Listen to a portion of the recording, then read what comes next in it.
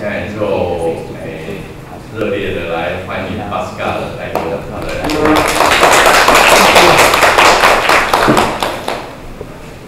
Thank you. I use them. Work. Oh, yes. Hello. Thank you for inviting me here. Also, Ron and Ria to help me. And I want to thank also already Johnny because he is going to translate. I know it's a very hard job to do that in Chinese. I'm sorry, I don't speak Chinese. I don't speak. I only speak English. I think French a little bit. But my native language is Dutch because I'm from Belgium and the Flemish part in Belgium. Hello， 大家好。那我非常高兴可以今天受邀来这边跟大家演讲。那特别要感谢丽雅与我联络，然后也很感谢 Johnny 今天在这边帮我翻译。那因为要把今天的演讲翻成中文是相当的困难。那我很抱歉，我并不会说中文，然后英文可能也说得不太好。那我的母语基本上是我会说一点点法文。那我母语基本上是荷兰文。那我的算是比利时佛兰明地区的人，所以主要是以荷兰文为主。Maybe practical. I prepared a lecture of an hour, but with translation it's maybe a little bit longer, of course. But if you want, please, if you have questions, immediately interrupt me, ask questions, that we can have also a dialogue. 那基本上我准备的演讲大概是1个小时的时间，那加上口译的时间可能会让整个演讲变得更长。但是如果大家有问题的话，可以随时提出来，那我们可以开始开启不一样的讨论。And I prepared for today and tomorrow 2 lectures, and I will say a little bit about the background of these lectures before I start, just that you understand a little bit the relationship and the context also of those lectures. 基本上我准备了今天跟明天的2场演讲。那在整场演讲开始之前，我可能会解释一下今天与明天的演讲之间的关联性。So today I will speak more about, let's say, art in society and how artists are related to society and politics. And tomorrow I will go more in depth into artistic careers, how they develop. So I will focus much more on how you can develop what I call a sustainable creative career. 今天的话，我主要会专注在讲艺术以及社会之间的关系。那我们也会讲说，整个艺术家可能他们会遇到的人生、政治一些政治的问题。那明天的话，会更深入的来谈艺术家的职涯方面的会遇到的挑战，以及我们要怎么样去发展一个更为永续的创意的职涯。And maybe also good to know is that as a researcher, I'm based in Antwerp, that's the city of Belgium, but that means also that everything what I say and also the research what I do is most of the time based on Europe and has a European perspective. So I'm very curious to have feedback from you also to hear your perspective on this European perspective, and which can be quite different, I think. 基本上我是住在这个安特卫普，然后安特卫普是比利时的一个城市。那在我们当地，那我自己所做的演讲都是以所做的演讲以及研究都是以欧洲为主。那我可能是主要从一个欧洲的观点出发。那我觉得今天是非常幸运的。那我自己也非常的好奇，就是说我来这边，从这边跟大家从亚洲的观点来看，会有什么样的不一样？那我们可以有不一样的讨论。And the lecture of today is based on 3 researches I did in the past. 那今天的研究主要也会从另外3个学者的角度出发。In which we work with an interdisciplinary research team, in which are artists involved, but also philosophers, economists, policy experts, lawyers, etc. So we work together with at this moment with 13 people, and we do collective research, so we exchange a lot of information, but from different perspectives of disciplines, like economy, politics. I'm a sociologist. 那我们整个今天的发表的内容，主要我们是有一个研究团队。那这个研究团队是非常跨领域的，我们包括里面有艺术家，然后有哲学家，有经济学家，有政策的研究学者，那也有律师。那整个团队总共可以说是有13个人。那我们是用非常多元的角度来看待，然后并且讨论出今天的结果。So as I said already, this lecture will be based on 3 researches, what I've done the last 5 years, and one was an assignment of the European Culture Foundation, and I just say what their research question was for us, what they give to us to do research on, and this question was, is there such a thing possible as a transnational European or pan-European civil space, and of course for them what was very important, what is the role of art in it and what is the role of culture in it. That was the first question to tackle for us.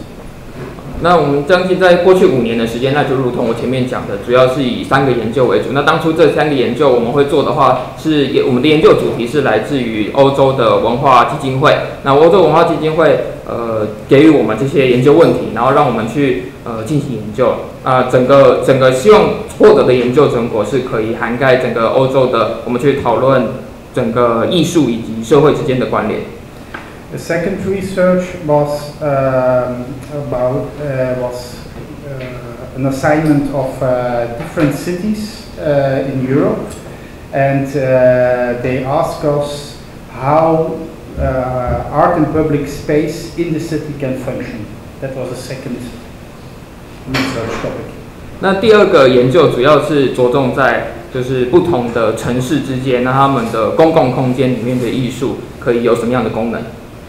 And the last topic I introduced myself with my team is related to find alternatives for a classical art market versus a state-subsidized art system. And we discovered in this research a third space, which we call the space of the commons. 好，那第3个的话，主要是与我特别息息相关的议题。那我们希望可以找出当现在在替代我们的古典艺术的观点的第3个领域。那我们称之为第3领域，也就是我们今天要讨论的这个反众主义。And so what I will do today is bring a kind of medley of those 3 researches and bring them together in one lecture. 那我今天要做的事情就是把这3个刚刚提到的研究，然后做一个整合，然后来和大家讨论。So first of all, I start with this question of civil space, the relationship between art, cultural organizations, and civil society. 好，那我们就会先来讨论说所谓的什么公民的空间，以及艺术以及社会艺术家之间的关系。And I want to start exactly with this picture. This is a performer. It's in Turkey. It's at Taksim Square in Istanbul. It's Erdem Gündüz. And he was standing there after the heavy riots in Gezi Park. And it was not allowed anymore to protest collective by the government. So he took the initiative to stand there alone as a kind of protest as an artist. 那首先我们大家可以看到这张图上面的是埃德姆金迪兹，那他是一位行动的艺术家。那当时是有在土耳其伊斯坦堡这个地方是有抗争的情形出现，那政府已经明令说不能有集体集会抗议。那在这个塔克西姆的盖奇公园这边，那我们这位行动艺术家就是站在那边，然后进行行动抗议。For me, it's a very interesting way of doing protest. In that sense that he uses not one specific code of the protester or an activist, because he doesn't have a banner, he doesn't shout things, he's just standing there still and looking at Atatürk, which is hanging there at a cultural center. 那对我来，我觉得这种抗议的方式其实非常的特别，因为它其实没有特别的做什么事情，没有特别的一个符号可以来代表他做的事情，因为它不像其他的抗议人士或者是行动人士、激进人士会进行一些可能会拿一些标语或者是有呐喊、呼喊的动作都没有，那他就只是站在那边，然后盯着当这个广场上面有一个阿塔图克的雕像。And for me, it's interesting because he decided to do this, and the police could not intervene because what he was doing was not clear. They thought, what is he doing? Is this protest? Is this a piece of art, what he's doing there? Or is it somebody crazy who's just standing there? 那其实非常有趣的事情是，当地的警察并没有办法对他做出什么制止的行为，因为他所做的事情是非常没有明确的定义。那他就只是站在那边，他或许是在抗议，那也有可能是一种艺术行为，那也或许他就只是一个疯子站在那边而已。And I come later on back to this, but this is for me very specific what artists in public space nowadays can do, and they operate in a very typical space which I call, and not only I, it comes from another artist collective which I will mention later on, which I call illegal. So it's not illegal, it's not criminal, it is also not legal. What he's doing there, it is illegal, it's in between, it's in the gray zone. So that's why also the police, for example, could not intervene, because it's in between. It's illegal. 那这就是我觉得非常有趣，然后我的研究一直想要探讨的就是我们的公共空间以及艺术家之间的一个互动关系。那他所做的这个行为其实是在一个灰色的区块，那也就是说，我们称为 illegal， 那就是并非是真的是有犯罪的行为，那也是介于有犯罪与没有犯罪之间。那所以就是警察并不能真的对他做什么事情。那这是艺术家所做出的非常特别的，我们可以来探讨的这个与公共空间的关系。And so for me, this is also, I just use this as a starter, as a typical example of what art can do in civil action. This especially making this kind of ambiguity between, is this art, is this protest, is this legal, is this not legal, and especially this kind of play or game even what is played is for me typical what we see a lot what artists do when they get into politics, political actions. 那这对我来讲就是一个非常典型的例子，那就是我们可以来讲述公民行动究竟是什么样一回事。那就是我们艺术家可以做出这样子非常模糊定义的事情，那它是介于这个艺术以及抗议之间，那也或许是介于这个合法与不合法之间，就犹如同是一种艺术的游戏。Now I go a step back and I want to try to explain you why artists act like this nowadays in cities, how they are organized nowadays. 那我现在会先想要退一步来跟大家谈一谈，说为什么艺术家会想要来做这样子的事情，然后他们是如何来组织这样子的行为。And I start to talk about this by a book, what I've read when I was, I think 2 or 3 years ago I read it, but it was a book of Richard Sennett, The Uses of Disorder, and it was written in 1970. So for me it was a very old book, because I'm born in 1970, so for me it's very old. But it was very interesting, the analysis he gives about cities and how they are organized at that time. 首先我要讲的这个理论是出自于一本书，那这本书叫做失序的功能，它是出自一个学者，他叫做理查德·森奈特。那这本书我大概2、3年前读到的，但是这本书其实是一本非常老的书，它是在1970年的时候发行的。那1970年刚好是我出生的那一年。那我觉得它里面谈到的这个关于城市以及城市组织的方式是，我觉得非常有趣。So, and Richard Sennett starts his analysis quite blunt. He says, in fact, he says, how our societies are organized nowadays, and especially how we organize our cities, has a kind of effect on people. And this effect is that people stay all their life in their adolescence. So he says, cities are organized in that way that people don't grow up anymore. Again, 1970 is describing this. He says they stay all in the adolescence. And this is not a problem when you are 16, 17 years old, but this is a huge problem when you have the age of Trump.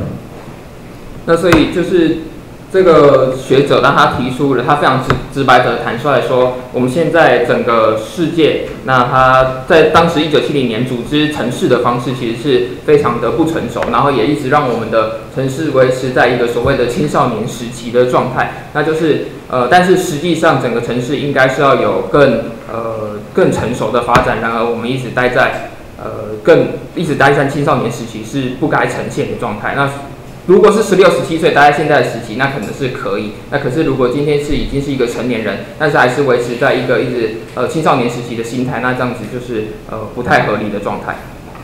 And he defines adolescence as somebody who is searching for her or his identity. It's typical when you're 16 years old that you're searching for your identity.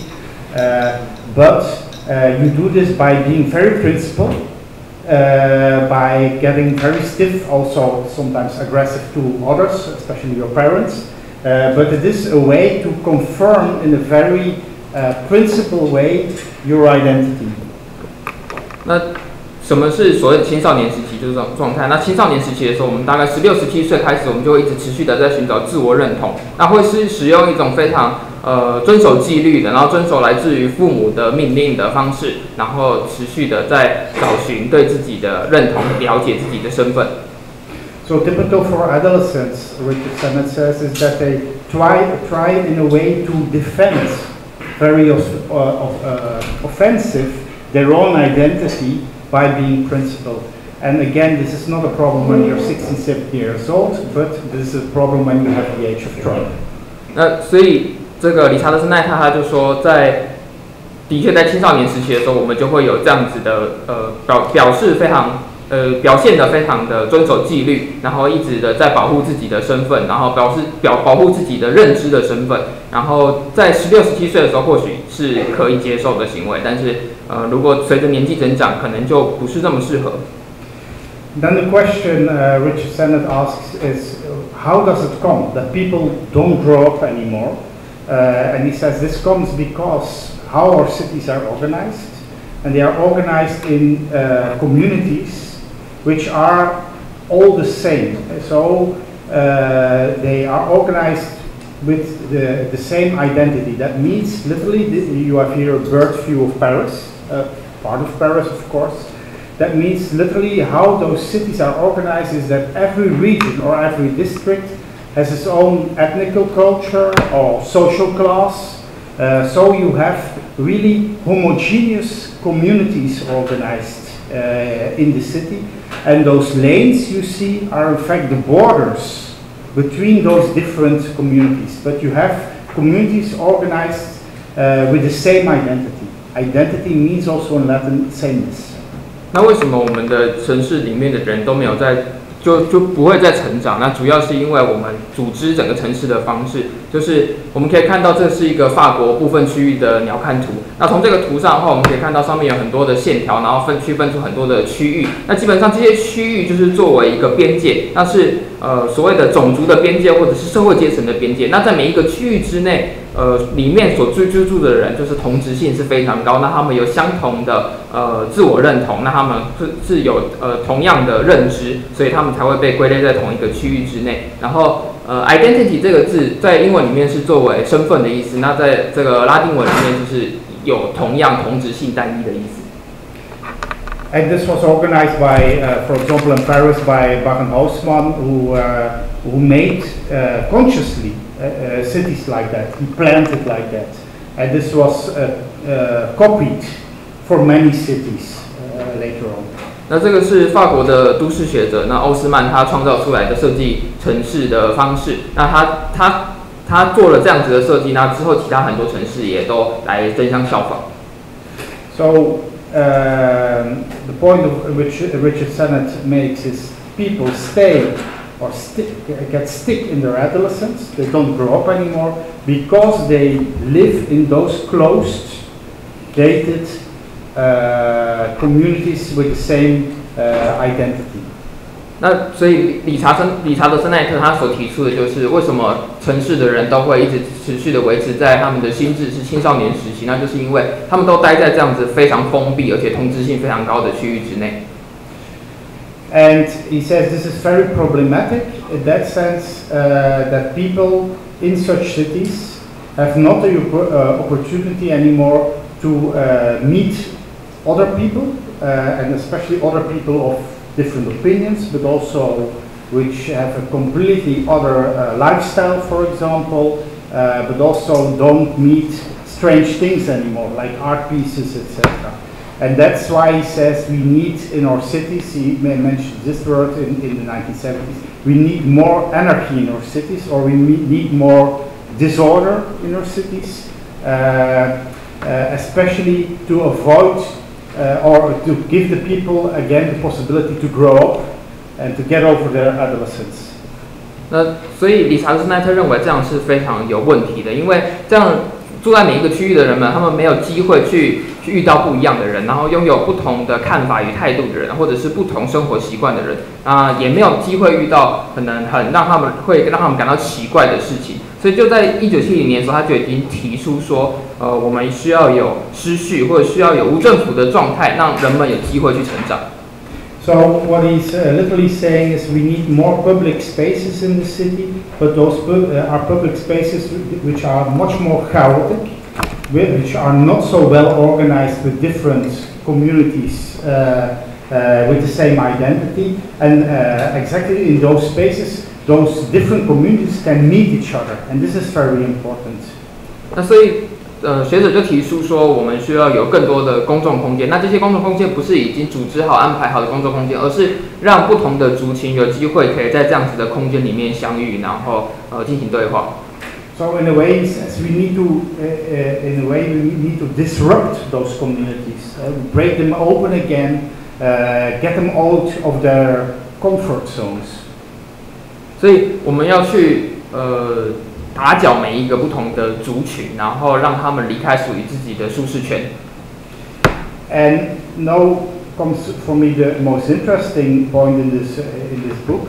He says, why do we have to do this? So why do we need more anarchy in the city? We need more disorder in the city, places of disorder, because when you don't organize your city like that, that there are places where you can meet extreme or radical other people, other things, etc.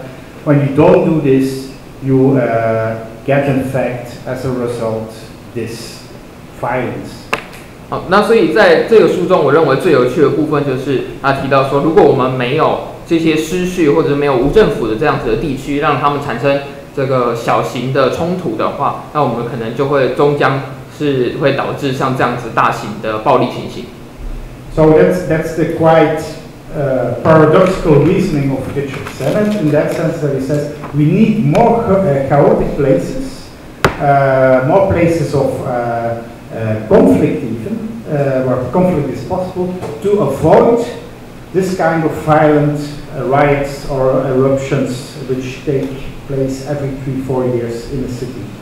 那所以在这个部分其实是非常的矛盾，因为我们要持续的去寻找冲突，然后来避免大型的暴力行动。那其实这样子的暴力行动是在欧洲大概每3-4年就会发生。For me, this is interesting. This is a picture of London, I think 2009, if I'm right, but I could show you pictures of the suburbs in Paris. In my own town, Antwerp, we have every 3 years at one street always this kind of violence. I could show you pictures of the Netherlands, where it happens every 2 or 3 years. But I show exactly this picture because of the Billy Elliot in front of it. 好，那这个图片它是伦敦2009年发生的冲突事件。那其实我还可以有很多图片可以给大家看，那包括我们比利时安特卫普也常常3-4年就会发生这样子的暴力冲突。那荷兰2-3年也会有这样子的暴力冲突。那为什么特别放这张照片？是因为中间大家可以看到那个车上那个舞动人生的一个广告在这里，在这张图里面相对来说是非常的突兀。Because this Billy Elliot stands for me as a symbol for the creative city. 那因为这个舞动人生的广告对我来讲是一个创意城市的象征。And what you in fact see is that what you see is literally the flip side also of the creative city. So in the 90s, mayors of cities start in a conscious way to develop creative cities, creative districts in their cities, etc. But at the same time, when this creative industry policy was developed by mayors, at the same time you get a growing violence, growing riots in the same cities. 那这就是当地的市长他们其实开始有一些创意的政策，然后希望说可以规划出创意的区域，然后让有更多不一样的文化的融合。那像我认为暴力就是这样子的政策的另外一个面向，就是当有不同的文化的融合的时候，那相对来说也是会带来冲突。So and this is for me quite interesting that you see at the same time development of creative cities and the growing of violence in the street. 那所以我们可以同时从这张图上面看到创意城市的发展以及这种暴力事件的发生。And when this happens, you get people like him. I show him because it was at the moment that the riots were that he was Prime Minister of the UK. This is Cameron. And for me it's very interesting. I could show also pictures of Sarkozy in that time, Rutte in the Netherlands, Prime Minister, etc. Because they do all the same. And what is interesting for me is their analysis of those kinds of riots. They do, in fact, 2 things in the analysis. One is always using this very interesting word, and keep this in mind, the saying this violence which happens there in the streets is senseless. So they talk about senseless violence, but it's quite ambivalent if they think this violence which happens in the streets is senseless, or if they themselves cannot make sense of the violence in the streets. So this kind of this notion of senseless violence is used also in mainstream newspapers, etc. Very ambivalent. 那我给大家看到的这张图片，那当时就是在2009年的时候，就是有像这样子的人就站出来。那这一位我们可以看到的是英国的首相卡麦隆。那其实我可以给大家看很多各个很不同的国家的统治者，他们可能都有类似的言论出现。那就是他们进行的分析，然后提出了2点。那第一点就是他们用了一个相同的很特别的字啊，就是他们认为这一些暴力行为都是没有意义的。那其实这个没有意义是有可能潜在的2种意义存在，究竟是他们认为这些暴力行为是没有意义，还是他们其实没有办法理解这些暴力行为之中的意义？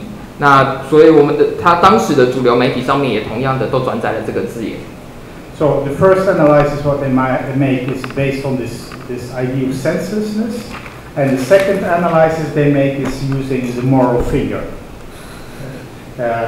Saying, for example, or are you today have no values and norms again anymore? We have to go for active citizenship, for example. Big society was his word. So bringing in values again. So this means moralizing the problem which happens in the street. 那第一点就是他们提出了这无意义的字眼。那第二点，他们的分析之中就是都有这个道德的手指。那什么是道德的手指？就是他们比出来认为说，现在的城市已经失去了道德以及价值观。那所以我们应该要推动人民行使公民权，然后我们要重新复兴我们的大城市，让我们有一个新的价值观以及新的道德，让大家去遵循。And by moralizing it, it means also that they in fact individualize the problem. That means they say to those people who do this senseless violence in the street, it's their responsibility, it's their own individual responsibility because they have the wrong morals, the wrong values, etc. So it's also individualizing the problem. 那所以在他们提出了这个道德的手指，将道德加诸到这些行为上面的时候，其实某种程度上是在推卸他们的责任。他们认为这些责任都是归咎于这些行使暴力的人，认为他们没有价值、没有道德，所以才会造就这样子的情形出现。And when this happens, from the other side or on the other hand, we see standing up an whole army of intellectuals, philosophers, sociologists, who also point with a finger, but with another finger, and they say, no, the problem is not an individual problem, it's not a moral problem, it has to do with structural things, for example, the crisis.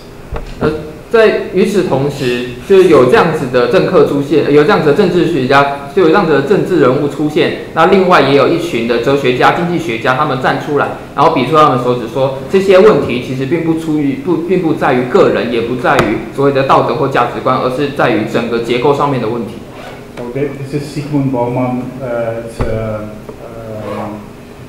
He passed away 2 years ago, but it's a sociologist in the UK. 那这是英国的社会学家，他大概2年前去世，这个齐格蒙·保曼。But again, what is interesting is that I say, no, the problem is not individual, it's not a moral problem, it is a structural problem, and it has all to do with social and economical inequality. 那所以他认为这些问题并非是个人或者价值观或者道德问题，而是整个社会的结构。那包括我们会看到的是社会以及经济上面的不平等所引发的问题。So what they say is that the reason of this kind of senseless violence is structural. It's based on inequality, and it's also proven. A lot of empirical studies of sociologists show that in societies when the gap between rich and poor people grow, in the creative city, between the hipsters and poor people who clean, etc., in the city, when this gap grows, also violence grows.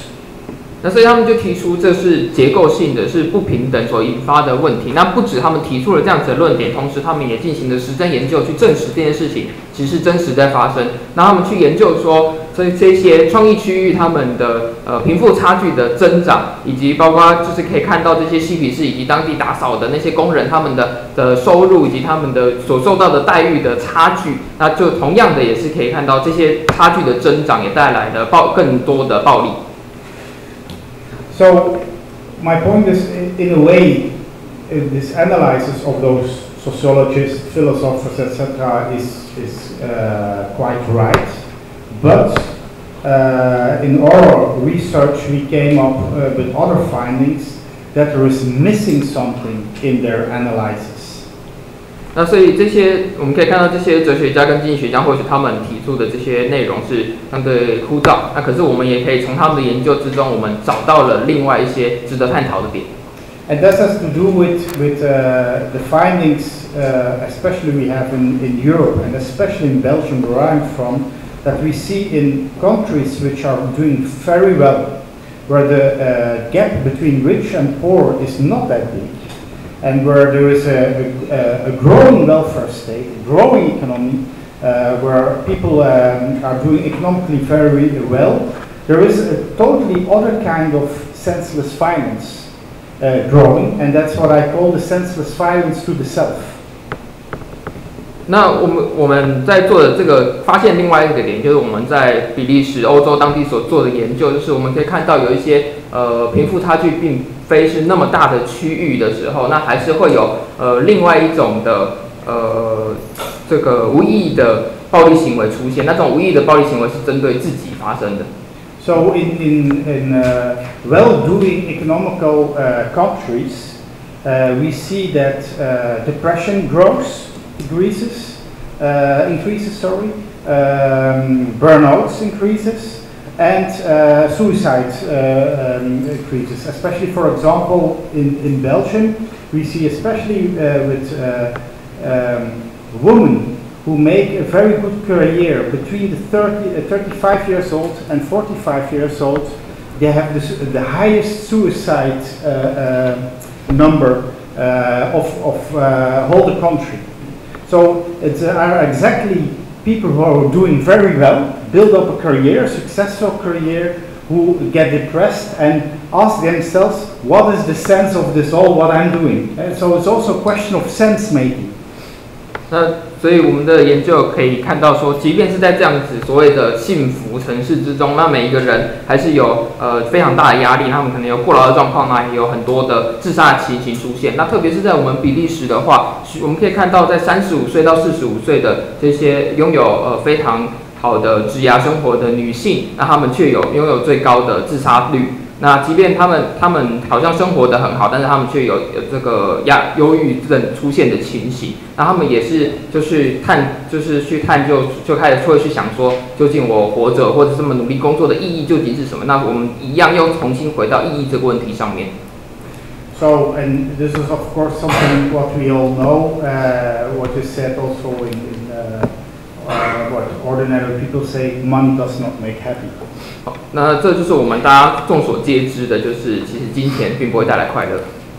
Or the general development project does not equal the general happiness project. 那所以我们的城市发展计划也并不是不是什么幸福城市计划。So my point is that the structural analysis again about inequality is empirically correct, but there is missing something to explain exactly where this kind of senseless violence comes from. 那所以这个结构性的实证研究，那可能是有在实证上面是有正确的，但是它其实中间是有一些缺失，那一样就是没有办法解释说这些暴力行为其实是有其他原因存在。So the question is, what is the missing link in this analysis? 那所以究竟我们要提出的问题就是说，究竟这个中间遗失的是什么 And this missing link is culture. 那所以我们发现遗失的东西就是文化。And I try to explain now later on what this culture means for me, but until now it's enough to say that culture is for me in fact a huge pot in which meanings are put in. And you can take out this pot meanings to signify yourself. So it is a lot of science, signification to signify yourself, and that's what culture is for us. 那这边我待会可能会再更深入的来探讨究竟文化是什么东西。那但是对我而言的话，我会认为文化是一整箱的，那具有象征意义的东西。然后我们会取出这些象征意义，然后来解释自己存在的意义究竟是什么。And that was exactly, for example, what we saw also in Antwerp, in my town, when there were riots between youngsters, especially for migrant youngsters.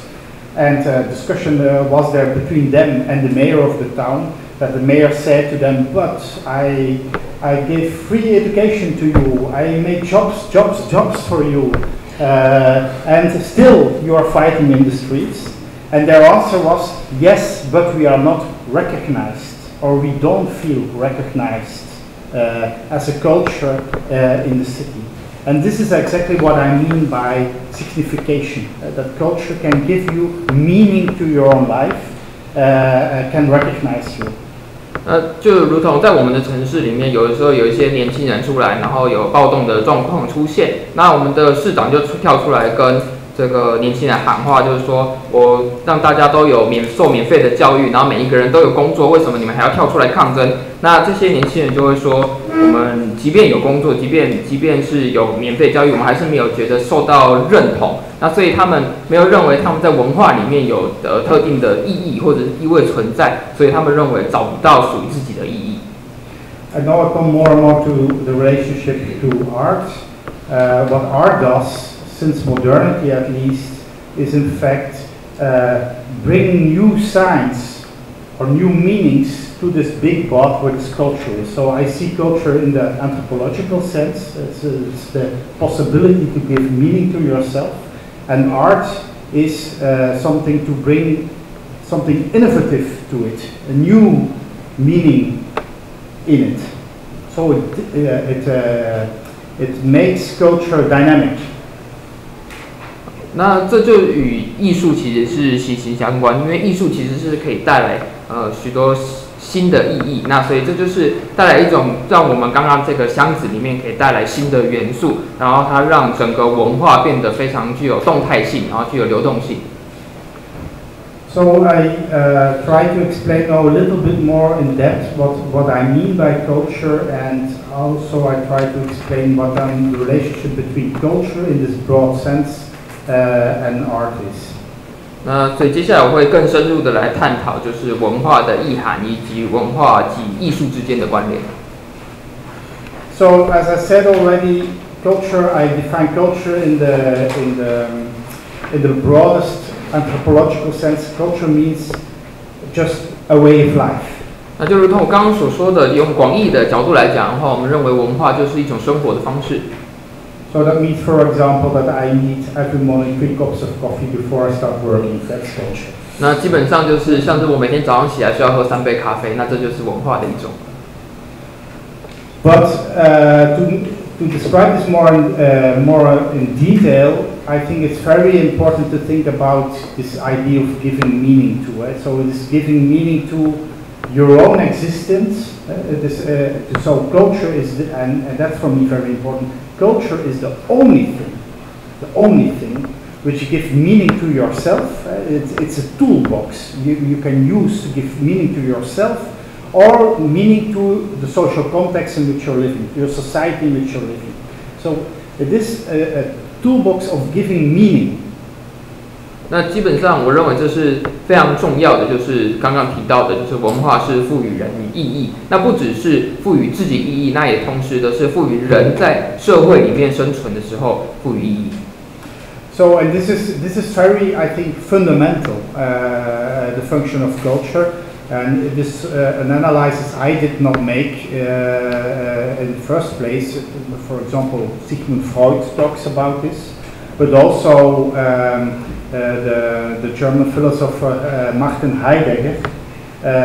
He answers, for example, the question why do we have culture? He answers this question with the German phrase "Sein zum Tode," and now I translate it in English. Sein zum Tode means we have culture, Heidegger says, because we know we are going to die. 那这个基本上，这样子的说法并不是我最先提出来的，而是过去有许多学者都有提出来。那其中一位这个海德格，他就是有人问他说，为什么我们需要有文化？那他就是提出说，我们有文化是因为我们知道将来我们终将一死。And this is crucial, I think, because you know, of course, when you know, and this knowing is very important, when you know you're going to die, you, of course, ask yourself the question, what I'm doing here. And then starts the process of sense making. 那所以这就是非常重要，就是我们知道说我们终将一死，所以就会开始去问说，我究竟现在在做什么？然后我们就会去开始思考，就会开始去思考所谓的意义。So and now I go from this broader anthropological definition of culture more and more to look at how cultural actors, cultural institutions, but also artists, which role they play in this culture. 那从我们这个广义的这个定义来，那我们可以更进一步的来看说，究竟这些形式文化的人，包括我们这些艺术家或者是艺术的机构，他们究竟与这之间有什么样的关联？ And when you look at this more analytically, you can distinct 3 different functions. 那当我们用分析的角度来看的时候，我们可以发现说，文化有3个主要的功能。 And the first function, what cultural actors, so cultural institutions, I mean museums, theaters, but also even education, what they do, the first function is socialization. Socialization means that you integrate people in a social order without questioning the social order. 那基本上我们这一些艺术家，那主要是艺术的机构，像我主要想要讲的是像博物馆啊，或者是电影院，或者是做剧院或者学校。那我们在做的事情，第一个功能就显现就是社会化。那所谓的社会化，就是将人提升至可以融入整个社会的规则之中，然后但前提是不去质疑整个社会的规则。 So it's, for example, saying to people, those are all values and norms. And one you want to survive in our society, one you want to find a job in our society, etc. You have to follow those values and norms without questioning them. 那我们就会说，这边就是我们的社会规范以及价值。那所以，如果你想要在这个社会里面生存，想要找到工作的话，那你就不能去质疑这些规范或者价值，然后才有办法顺利的在这个社会之中生存。So also a lot of social design, but also community art, is exactly trying to do this. A lot of community artists are trying to integrate people in a society, in a specific social order also, which is already existing, and which they in fact, by doing this integration, confirm the social order. 所以我们就可以谈及有许多的社会规划以及社群的艺术，其实都是一直在做这件事情，就是希望能够将人们提升至一个可以融入整个社会的规则里面。那这社会规则其实都是既有已经存在的，那只是借由这样子的艺术的形式，然后再次去确立这些规则的存在。A second function is qualification. 那第2个功能是资格化。 So that means also in every culture you have actors, again institutions, artists, commissions, cultural commissions for example, which make a hierarchy. They say, for example, this has more quality than that. This is, for example, the art historical canon as a typical thing in which you say these are the artworks which we think is top. Is the best, etc. for society. But also qualification means also, like I as a professor, when I give grades to my students, say this paper gets more grades than that grade. It's always a process of qualification. So making hierarchies in values and norms is a second function cultural actors do in society. 那第2个资格化的部分就是一样，我们会提到说，就是包括我们的艺术家、艺术的机构。那更重要的是，我们有所谓的一些机构或者是这些艺术家，然后我们会去想要制造出阶层。那所谓的阶层就是让我们去评断，有一个基准去评断说什么样的艺术是最好的，什么样的艺术是次级的。那包括像我自己是教授，就会给予这个学生的作业评分，那就说这个分数比较好，这分数比较差，那就是我们要去区分出等级，然后给予他们不同的资格。And the last one is subjectification. Subjectification means for me when you are hit in the face. Yeah, 那第3个就是主体化。那所谓的主体化，就是基本上对我来讲就是打自己的脸。What I mean by this, of course, I use it as a metaphor, but what I mean by this is that you are confronted with yourself. For example, when you have a marriage, when you have a divorce after 10 years marriage, or for me more interesting is when you have a new girl, a new boyfriend for 3 months, you have always this moment when you say, oh, who am I in this relationship? 那基本上我这个是一个比喻的方式。那究竟这个比喻是要说什么呢？就是说，比如说我如果今天是结婚10年，然后突然离婚，或者是我交了一个新的男女朋友，大概交了3个月的时间，然后我就开始跳出来问自己说，我怎么会做这件事情？ And this is exactly what subjectification is. It means literally that you start questioning your own subject. 那这就是所谓的主体化的意义，那就是我们开始问自己问题。But that means also that you start analyzing, at least reflecting and questioning also the whole socialization process. 那所以我们就会开始去分析，然后去反思，然后去了解整个我们社会化的过程。You start to really literally question what I'm doing in the social order. Is this a social correct order which I'm positioned in? 那所以我们就会提出问题，说我是不是在这个社会的规则里面，是我就是被安排在这个位置，所以我会有今天这些行为。And here you see exactly what some art does, like this Kuandu what I showed in the first picture. It is literally questioning the social order. 那所以就是有一些艺术作品就是这样子产生。那包括我们在第1章这个投影片上面看到的那个行动艺术家，他所做的事情就是我们开始去质疑整个社会的规律以及整个社会的规则。So I also gave this distinction. For example, qualification is very much typical for modern art, talking about quality, talking about this is qualified art, this is part of the art history, etc. While subjectification is literally breaking open this kind of hierarchies, questioning these hierarchies again. 那所以我就这个我们下面可以看到很多细项，那就包括我们资格化这边有提到，就是现代艺术。那现代艺术我们就是常常的在评论，然后在讨论说这个作品的品质以及它的高低的不同。那可是主观化呢，我们的主体化就是想要打破这整个所谓的这些规则以及这个所谓的资格。So in the subjectification process, you try to break open again the social order or criticize the social order in which you are living. That's why I show you also this picture of Voina, I have to say. It's a Russian artist, activist collective which make this beautiful graffiti on a bridge which goes like that, and it's in front of the KGB, the old KGB building in Moscow, which is a statement, of course, to the KGB, etc. But what I want to say is it's breaking in. That's for me very important. Is art which breaks in social order, so does not commence in a closed system, which is the art system, like modern art, in which also artists try to do something provocative, new, etc., but only in the closed art system.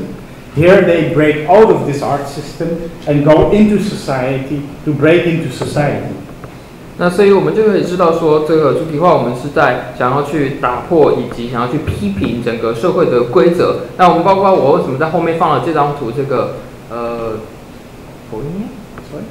Yeah, that's the name of Voina. OK, Voina 这个艺术家，他在这个俄国的这个政府前面，然后他画了这个作品，那就是想要去整个就是去批判，那当时就是想要表达出他的意见。那基本上同时他们不只是去跨越了，就是去质疑整个社会的规则，那同时他们也跨越了艺术的疆界，那就是想要做出更前卫，然后不要再是封闭的艺术，所以你们可以看到说，就是它是融合了艺术以及社会的实景。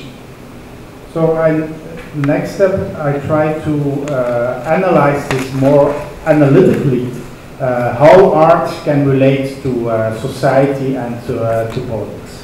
那所以接下来我会用更分析的方式来跟大家讨论说，究竟就是我们的艺术跟城市还有政治的关系。And for this, I use another theorician. It's called. His name is Michel de Certeau. 那我们这边就是这个整个这个表是出自一个叫做 Michel de Certeau 的sociologist. OK, 一个社会学家。And he describes he analyzes the everyday life in cities. 那他去分析就是我们的城市的日常生活。By making two oppositions. 然后就是用两极化的方式去进行分析。He says when you look at cities, you can see strategical behavior. 那所以他就说，当我们在就是研究城市的时候，我们可以看到有这种非常规划性的行为。So and for him, strategical behavior means, for example, urban planning, the politics of the city. So long-term planning, urban planners who organize the city. Also define places. Say this place is, for example, for the market. This place is for traffic. This is for this kind of building. So strategies on the long run, defining places. 那所谓的策划性的行为就是包括这个都市计划、都市规划，然后我们会去有一个长期的规划，说每一个区域是有什么样的功能存在，包括可能这个区域是将来会是市场，那个这个区域主要是以交通为主，所以就是这样子的策划就是规划的事情，我们会归类为策划性的行为。And the opposition of strategy is tactics. Tactics means that, for example, that politicians or urban planners say this square is used for needs to be used for Sunday market, and then, for example, the skaters come in or graffiti comes in, and they use this place in a different way. So they respond to a strategy, and in short term, they respond to it and change the definition of it, of the function of it. 那这个另外一集来讲的话，就是所谓的用法。那在策划面的另外一集就是用法。那用法的意思就是说，可能在我们的这个都市规划的时候，将每一个区域去定调说它的功能是什么。但是可能它定了一个功能在这个区域，那可能之后有别的当地的人民进入，然后他们可能在当地有一些涂鸦的作品啊，然后有开始用不同的方式在这个地方活动的时候，我们就改变了这个区域的意义，那就是每一个就是人民对于这个区域是有不同的用法存在。And the other opposition he makes is between place and space. Place means a fixed place, for example, where a building is standing, not another building can stand, or where a statue is standing, nothing else can come there. So it's our fixed places. While space means for him on placement. That means a space can be redefined again and again what the function is. 那同样的另外一条线，我们可以看到的是这个地点与空间。那在地点这一集的话，我们要讲的是地点就是非常固定的地方。那包括说我们规划了这个地方的建筑或者是雕像，那这个地方就必须是建筑是雕像。那另外一面来讲就是空间。那空间的话是我们可以持续的不停去更新它的定义，然后来知道说这个空间有不同的功能。And I use those oppositions just to give a more clear view on the relationship between artists also, and the relationship with the city and politics. 那所以我借由这张图，想要让大家看更清楚的就是艺术以及艺术家，还有城市以及政治之间的关系。So, and when you look at especially European cities, you see in the 19th century the development of what I call the monumental city. 那所以我们特别是针对欧洲的城市来讲，在19世纪的时候，我们可以看到所谓的纪念性的城市。What I mean by this is that artists have a fixed place in the city. That means or statues, most of the time national statues are allowed in the city, and monumental, that's why I call it monumental. Or they have their place in monumental buildings, the National Museum, the National Opera, the National Theatre. So they have a fixed place, and it is organized by urban planning. Think again about the second picture I showed of the Haussmann city at the city of Paris, the bird view. It is this kind of monumental city. 那所以当时的艺术家可能就是在19世纪的时候，艺术家他们就是有非常的固定的可以创作的地方，那包括他们可能在特定的地点是有设计雕像，然后他们也有特定的工作地方，包括就像是这个博物馆啊，然后剧院啊，或者是电影院。那这都是所谓的这个都市设计里面已经规划好的，所以艺术家就是在这些地方进行工作。那就如同我刚刚在第2张投影片里面有提到的，就是像刚刚那时候的法国的设计，那也一样，我们可以看到它就是将每一个部分都已经规划区分好。So for me, it's important that artists can do their art in the city, but only in those places. It means, or literally in those buildings like museums, etc., or places which are made for public national statues. 那所以很重要的就是大家要注意到，就是艺术家的确可以在城市里面创作，可是他们创作的地点是已经被规划好的特定的地方。那包括我们刚刚讲的，可能是博物馆或者是美术馆，那或者是说某个地方需要有雕像，那艺术家才能来这边创作。And in the end of the 1950s, there comes a response to this. Artists try to break open the city, and that's why I call it the Situationist city, related to the Paris Situationists, who started to in the end of the 50s and the beginning of the 60s, doing actions in the street. For example, running naked through the streets, doing happenings in the street. They try to break open this kind of fixed, rigid, organized city. 那所以在这个1950末期到1960初期开始，艺术家想要打破新局，那就是我们称为这种情境主义的城市。那就是为了呼应当时在这个巴黎的时候的这个情境主义的出现，那我们开始有了这种行动的艺术，那包括就是可能是裸体在街上跑啊这样子的行为，然后想要打破整个城市里面的僵局。So they use tactics, but in a city which is still very rigid, has fixed places, and they try to break it open. For example, the Situationists did, I think, the first posters hanging around everywhere in the city, but also the first primal graffitis in cities, etc. So again, they use tactics to break it open. 这就是艺术家他开始有了自己的做法。那然而我们的地点还是在城市之内，所以还是非常固定的一个地点。所以就是这可以看到它是在这个位置，那就是在有自己的做法，但是固定的地点。那它开始我们有不同的这种可能海报会张贴在各个区域，然后有各个区域也都会有不一样的涂鸦，那他们就不再受到规划或者是控制。And as well documented historically, the Situationists were in fact the origin or the base for the student movements in the 60s. 68, May 68 in Paris, where there were a lot of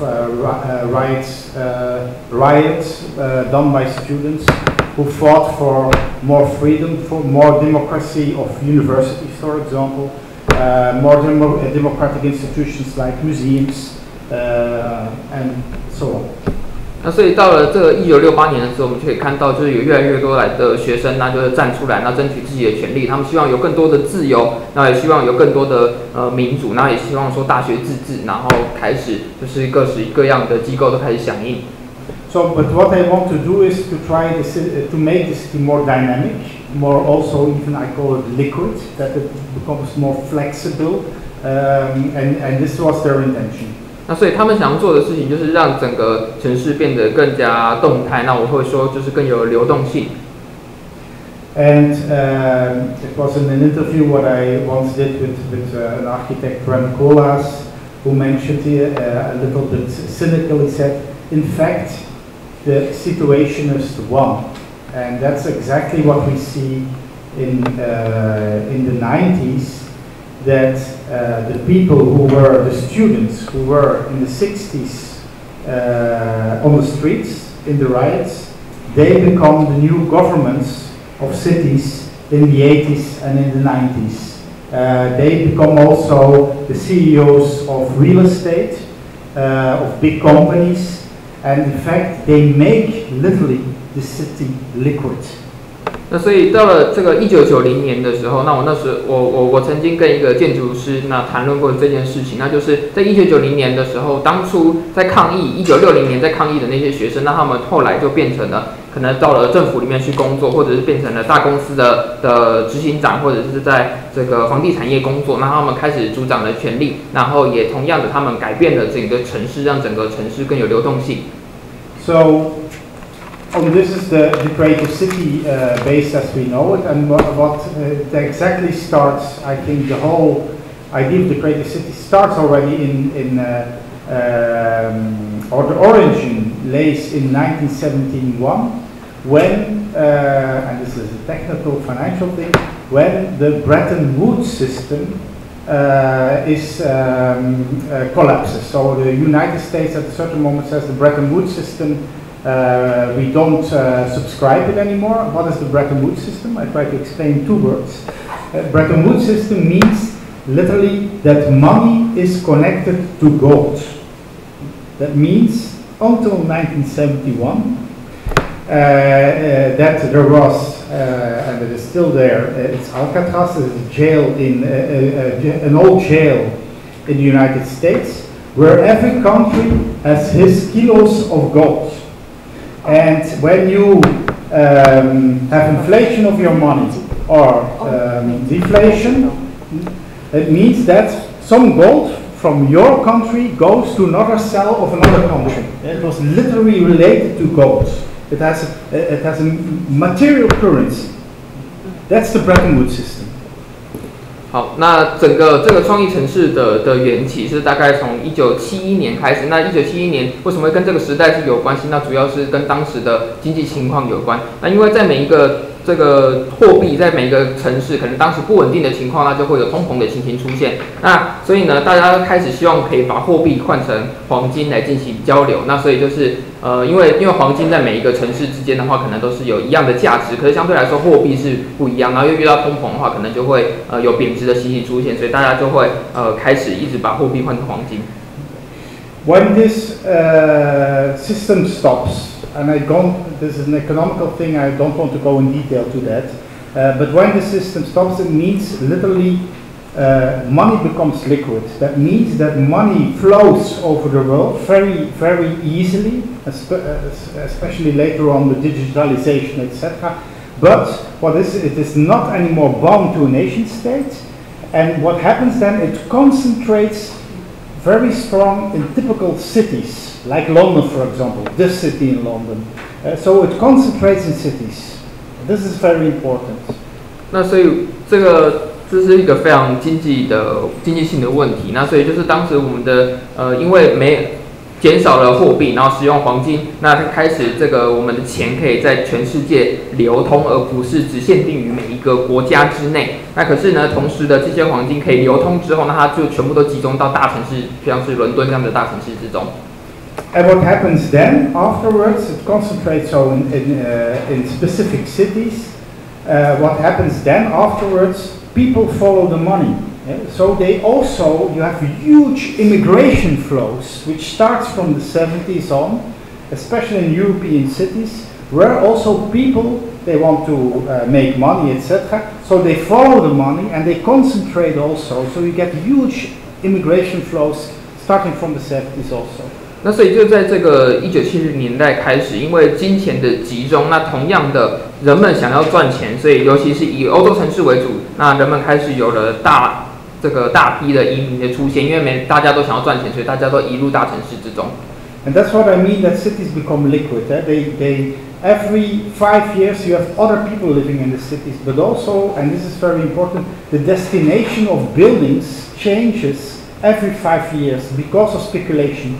Some owners change of buildings. There are not anymore, for example, state-owned buildings for 100 years, but every 5 years they change of owner, etc. So this makes the city literally movable.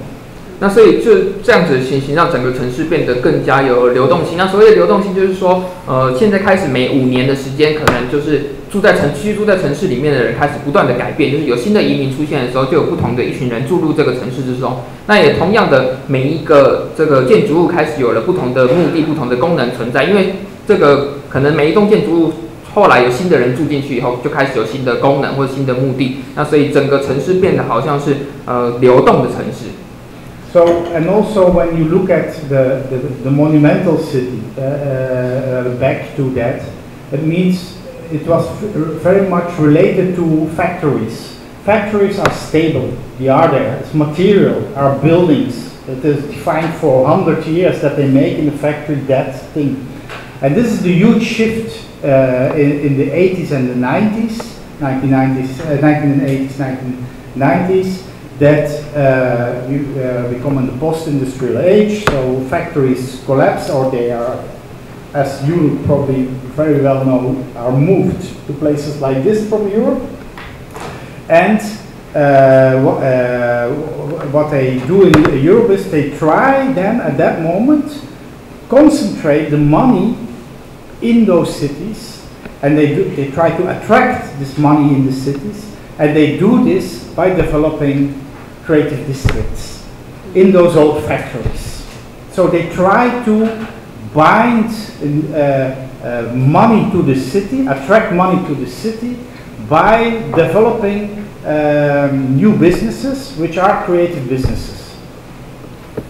那所以我们可以再看回刚刚所谓的这个纪念性的城市。那纪念性的城市就是相对来说就是我们可以拿来做这个工厂的对比。那所以工厂可能伫立在那边100年，那这是一个有形的建筑物，然后持续的去进行生产。那所以我们可以看到，到了创意的城市的时候，就表示说，在这个1980年到1990年之间，我们这个产生了一个巨大的转变。那当时就已经进到了这个后工业时代。那所以欧洲的城市，他们开始集中金钱。那同样的，他们也不断的在吸引金钱。那要怎么样去吸引？就是他们把这些旧有的工厂，那规划成这个创意的区域，然后呢，开创出新的产业，然后来吸引更多的人与钱进到城市之中。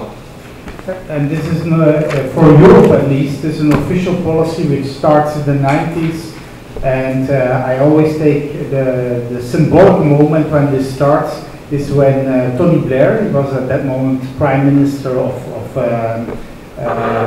Great Britain, UK, he embraces for the cameras Bono of U2, of the pop band U2. At that moment you have kind of symbolic moment in which he officializes, and they officialize also this kind of creative industry policy.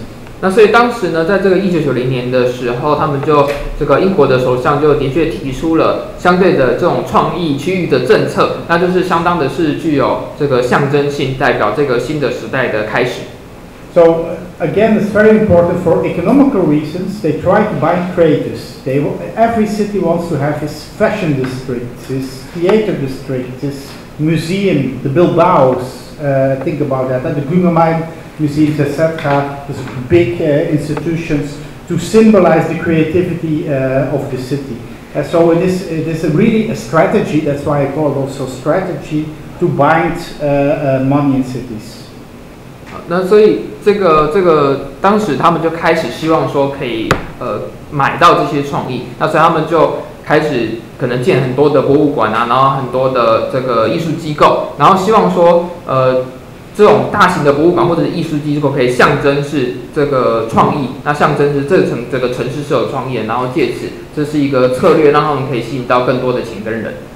And this is what is interesting also is that the mayors of the cities in the 1990s, most of them who embrace this kind of creative city idea are all left-wing socialist mayors.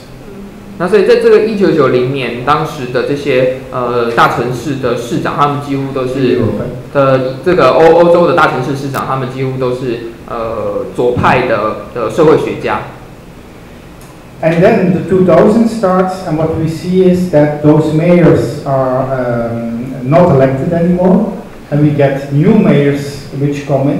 most of them are very conservative, nationalistic, and neoliberal political parties. 那到了2000年之后，我们过去的那些这个左派的社会学家，他们就都没有选上。那后来新选上的都是属于保守主义、国家主义的新自由主义的这些政党人选。London, Berlin, in the European cities are typical where you see this shift. 那我们可以在主要大城市，包括伦敦啊、柏林啊这些城市，都可以看到有这样子的转变出现。And what is interesting is that those conservative governments, those new conservative governments, still embrace the creative city because of economical reasons, but they also say we need more cameras in the street, we need more police in the street. So at the same time, and this is very interesting, they combine this creative city idea with more repression. 那当时的这些保守的政府，他们还是非常接受当时的这个创意的这些思维，那主要是为了经济的考量。那但是他们希望说城市之中有更多的监视器或者是警察来介入，那所以我们就产生了这样子压抑型的创意城市。So also, for example, zero tolerance for drugs, for alcohol use, etc. 那所以就是也是严禁包括毒品啊或者是酒精这样子的这些可能会产生问题的东西。But what for me is important again is those creative districts are planned. They have a fixed place again, a strategy. Yeah? That's the creative district. There can artists do what they want, but not in other places, only there. Yeah? It's only most of the time it's made liquid. It's for 5 years, for example, empty buildings. Artists can come in. They can play a role in the gentrification process, but then they are kicked out again because the prices rise, etc. So it's liquid, but it is a strategy. It is a strategy followed. 那所以就是当时的就是一样，还是有策划说这个创意区，那他们还是在固定的地方。那可是每5年可能就是会有一群新的艺术家这个进驻，那可能包括就是可能当地的租金上涨或什么之类的。那所以整个城市还是相当的具有流动性。And I think nowadays this is the situation in which most of the cities are functioning nowadays. When I look, we do research in different cities in Europe, but also, for example, when you look at Moscow, there's its creative districts, but there's at the same time, they have a very repressive policy. The city of Antwerp, where I live, just the same. London, you see it. You see those kind of privatized security systems, even which defend those kind of creative districts, which are becoming very fixed again. So you see this kind of very double thing, this kind of stimulating creativity, autonomy, take your freedom, but at the same time you see enormous controls apparatus which comes in. Again, cameras in the street, more police in the street, and zero tolerance. 所以这个我可以说，现在的就是主要大城市都是以这样子的方式在运行。那包括莫斯科啊，或者是我住的安特卫普，或者是伦敦，那都一样的是，我们让这些艺术机构或这些艺术家拥有高度的自治。那同时的是，我们这周边那设计了更多的监视器，然后也同样的会有这个私人的驻警，然后来似乎是在保护这个艺术家，但是同时是增强了这整个对于这个艺术区域的控制。那所以我们会称之为是这个压抑的创意城市。So this is the condition of most of the cities I know today. But what we also see is that a lot of artists, especially artists, but also activists, etc., try to escape, and they search for alternatives, and that's what I call the common city, which I will try to explain later on. But that's at least at this moment I call it the utopia where people want to live for. 那我们现在大部分的城市都是处于这个创意压抑性城市这样子的状况。那但是我们也可以看到说，有越来越多的这个行动主义的分子或者是艺术家想要逃脱现在的这个情形，所以他们开始采取一些行动。那所以会成为我们接下来要讨论这个共同城市。那这个也是可能是大家一直都在向往的一个地方。And now I make a step further. I try to analyze how artists try to build up this common city and how they do it, which strategies, which tactics they also follow to develop alternative ways of making art and intervening in the city. 那所以我刚刚这边就已经先讲说，为什么我们这些艺术家会想要来创造这个共同城市的这样子的理念，那就先跟大家谈了一谈这样子。And for this, I use this example of this is a sculpture of Giuseppe Urbanus, and I go in depth to this in a second. What is exactly this is about? But I call this kind of new way of working art constitutions, like the Constitution, literally. They try to develop new spaces in cities, and they always start from what I call civil space. 那所以这边大家可以看到图上的是一个雕像雕塑，那这个雕塑基本上是可以来阐述说这个我们新型的艺术构成究竟会是怎么样子？那他们怎么样开启他们的不一样的艺术？是从这个所谓的公民的领域开始。And I try to explain or define very clear what civil is. Civil means not civic. Civil means where people do something without that they know if a government allows it or not. So it means, for example, people say in our community or our village we need a school, so we build a school, right? Because we need it. Civic means when the government says, oh, interesting, and I think it's a good thing that you build a school, so we regulate, we even subsidize maybe, or we support you. That's civic. So civic means when the government is involved. Civil means where people just do something because they think it's necessary or needed. 那首先我想要跟大家来定义一下所谓的 civil 跟 civic。那 civil 是如果翻译中文的话，我们会说是公民。那 civic 我们在这边翻成市民。那所谓的 civil 公民的意思就是说，这有一群人他们可能不知道做的事情是不是会受到政府所接受，但他们仍然来做了。包括说，像是我们看到一个村庄里面可能需要学校，所以我们就决定要去盖学校，但是并没有经过这个政府或者是当地统治的同意。那相对来说 ，civic 如果是以市民的角度来看的话，那我们就是可能会从这个政府的角度出发，政府认为说我们有需要学校，或者是有人提出来，政府认为很有趣，那我们可能有需要学校的时候，那政府就立出了政策或者是补助，然后来协助大家来盖学校。And I make also a differentiation between civil and public. Public space is where you can say what you want. It's a place of argument. It's the media, for example, but it's also the place of Facebook where you say like, dislike. That's also public space.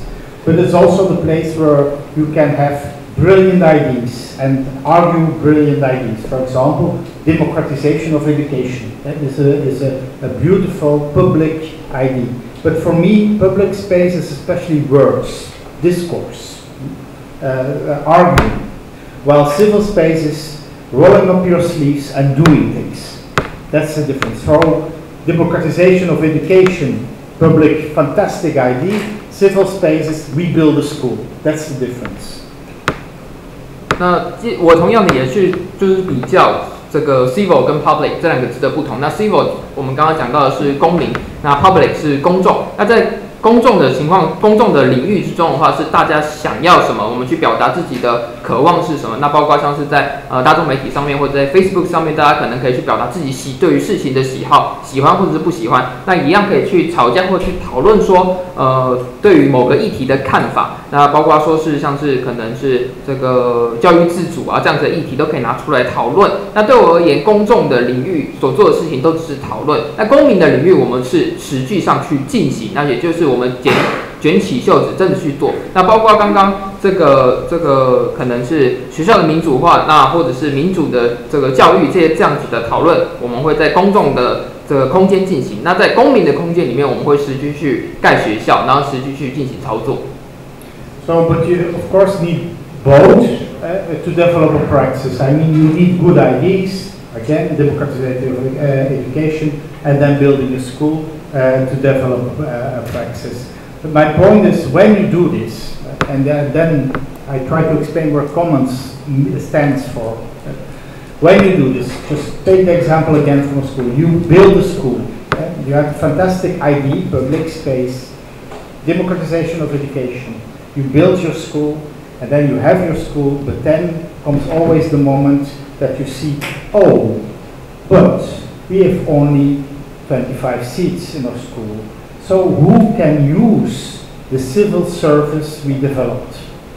So then the discussion comes, who can have access to the school? Which children can come to the school and which are excluded?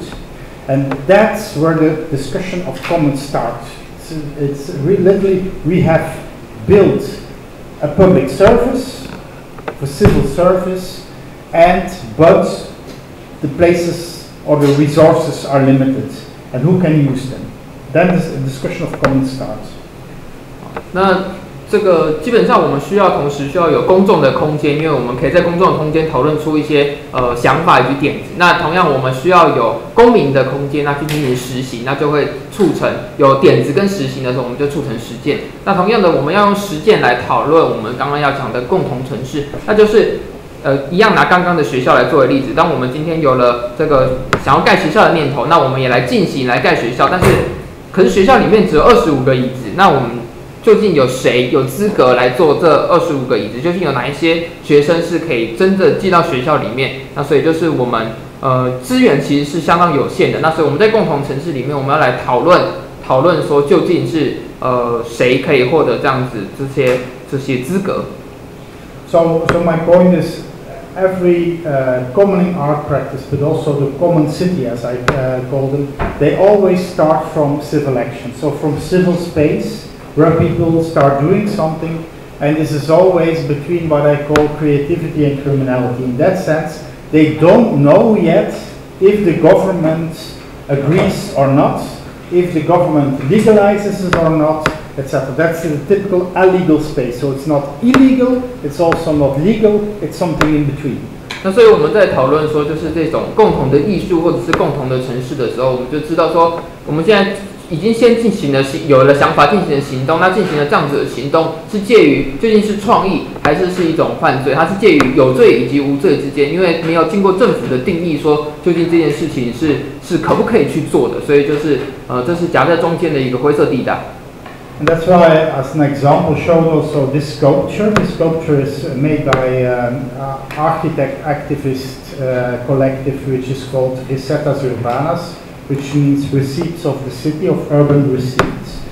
And they built it exactly at this place, this sculpture, because they discovered, it's in Spain, Seville, it's built, in the city of Seville.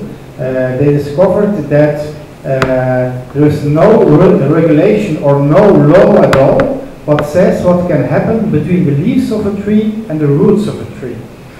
What is this? This is a shelter for homeless people. So homeless people can shelter there, but the police can look at it and they can do nothing because it's illegal. It is exactly at a space where it's no regulation at all. So that's what I literally mean by operating in civil space and making common spaces, like this is a common space for homeless people. Again, it's common in practice based on. It always happens there, in this very strange gray zone between, again, creativity and criminality. 那大家可以看到，我们就是刚刚讲到这个作品是在西班牙的一个城市，那是由一群艺术家的集体创作出来的一个雕塑。那这个雕塑他们起先是去研究到说，就是在树干以及这个树根底下的区域以及树叶之间这个中间的区域其实是没有受到法律的控管，就是并没有特定的法律规定说谁可以待在这边，谁不能待在这边。所以就是他们创作的这个雕塑是作为这个游民的一个家，就是让他们可以住在这边。那因为这中间是没有法律的规定，所以呢，即便是警察来，也不能把这些游民赶走，因为他们就是这个地方是没有，就是他们是在法律之外的。那所以就再一次的就是可以强调回我们刚刚提到的，就是说这是在于创意以及犯罪之间，就是这个地方是没有法律的，所以它是一个灰色地带，所以就是在合法与非法之间的。So that's also why I call this kind of commoning practices or commoning art practices a constitutional practice, because they literally do the same as the constitutionalists did. That means, and this is Hannah Arendt talking about on revolution, about what constitutionalists did. So I mean constitutionalists, people who made the Constitution, the Constitution of the United States, for example. She says this about them. She says those constitutionalists, those who get together to constitute a new government, are themselves unconstitutional. That is, they have no authority to do what they have set out to achieve. So indeed, you cannot make a constitution while you are already in the constitution.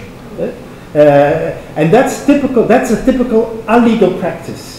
So you make new regulations in fact, but of course what you are doing is illegal because you cannot be in the law which you make yourself. 所以那我们会将这样子的行为是形容成这种共同的城市或者是共同意识，我们形容成是一种这个宪法的实践。那为什么会说是宪法？那我们就可以将这群人形容是这个制定宪法或制定出一个新的政府的人，因为这些人当初其实并没有受到宪法或者是法律的规定，所以他们其实也没有权利去做他们去制定出宪法或制定出新的政府的这件事情，所以他们就是介于合法以及非法之间，就是没有法律规定，他们就是处在一个灰色的地带。So, and this is for me very important. I think when you look at commoning art, what they try to do is not only anymore to make something new in the art world. What they literally try to do is give back a constitution, a regulation for what they do in society. So they literally try to change laws and regulations. Resetters Urbaans, for example, this is an example, they work also with lawyers.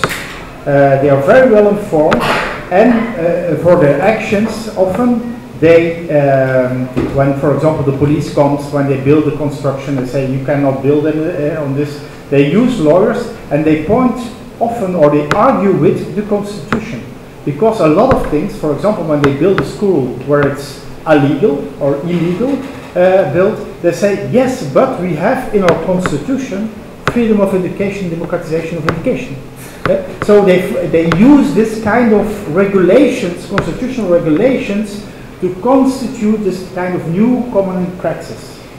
那所以这样子的艺术行为其实是并不是真的要创造出什么新的东西，而是在法律的漏洞之间。那所以这些艺术家他们常常会与一些律师合作，那他们对于他们的行动也都有非常充足的法律背景的了解。所以即便今天是有警察来到现场，然后来指责他们的创作可能是有非法的状况出现，那他们就是会跟警察进行争吵，然后也会有这个律师的协助，就是告诉他们说他们其实是在这个可能宪法或者是法律保护他们在这边行使他们的权利，所以他们不应该会被赶走。所以那同样的就是这个刚刚提到的学校的例子也是一样，就是没有法律规定不能在这边盖学校，没有法律不能规定这个学校不能自主，所以就是他们可以去做这件事情。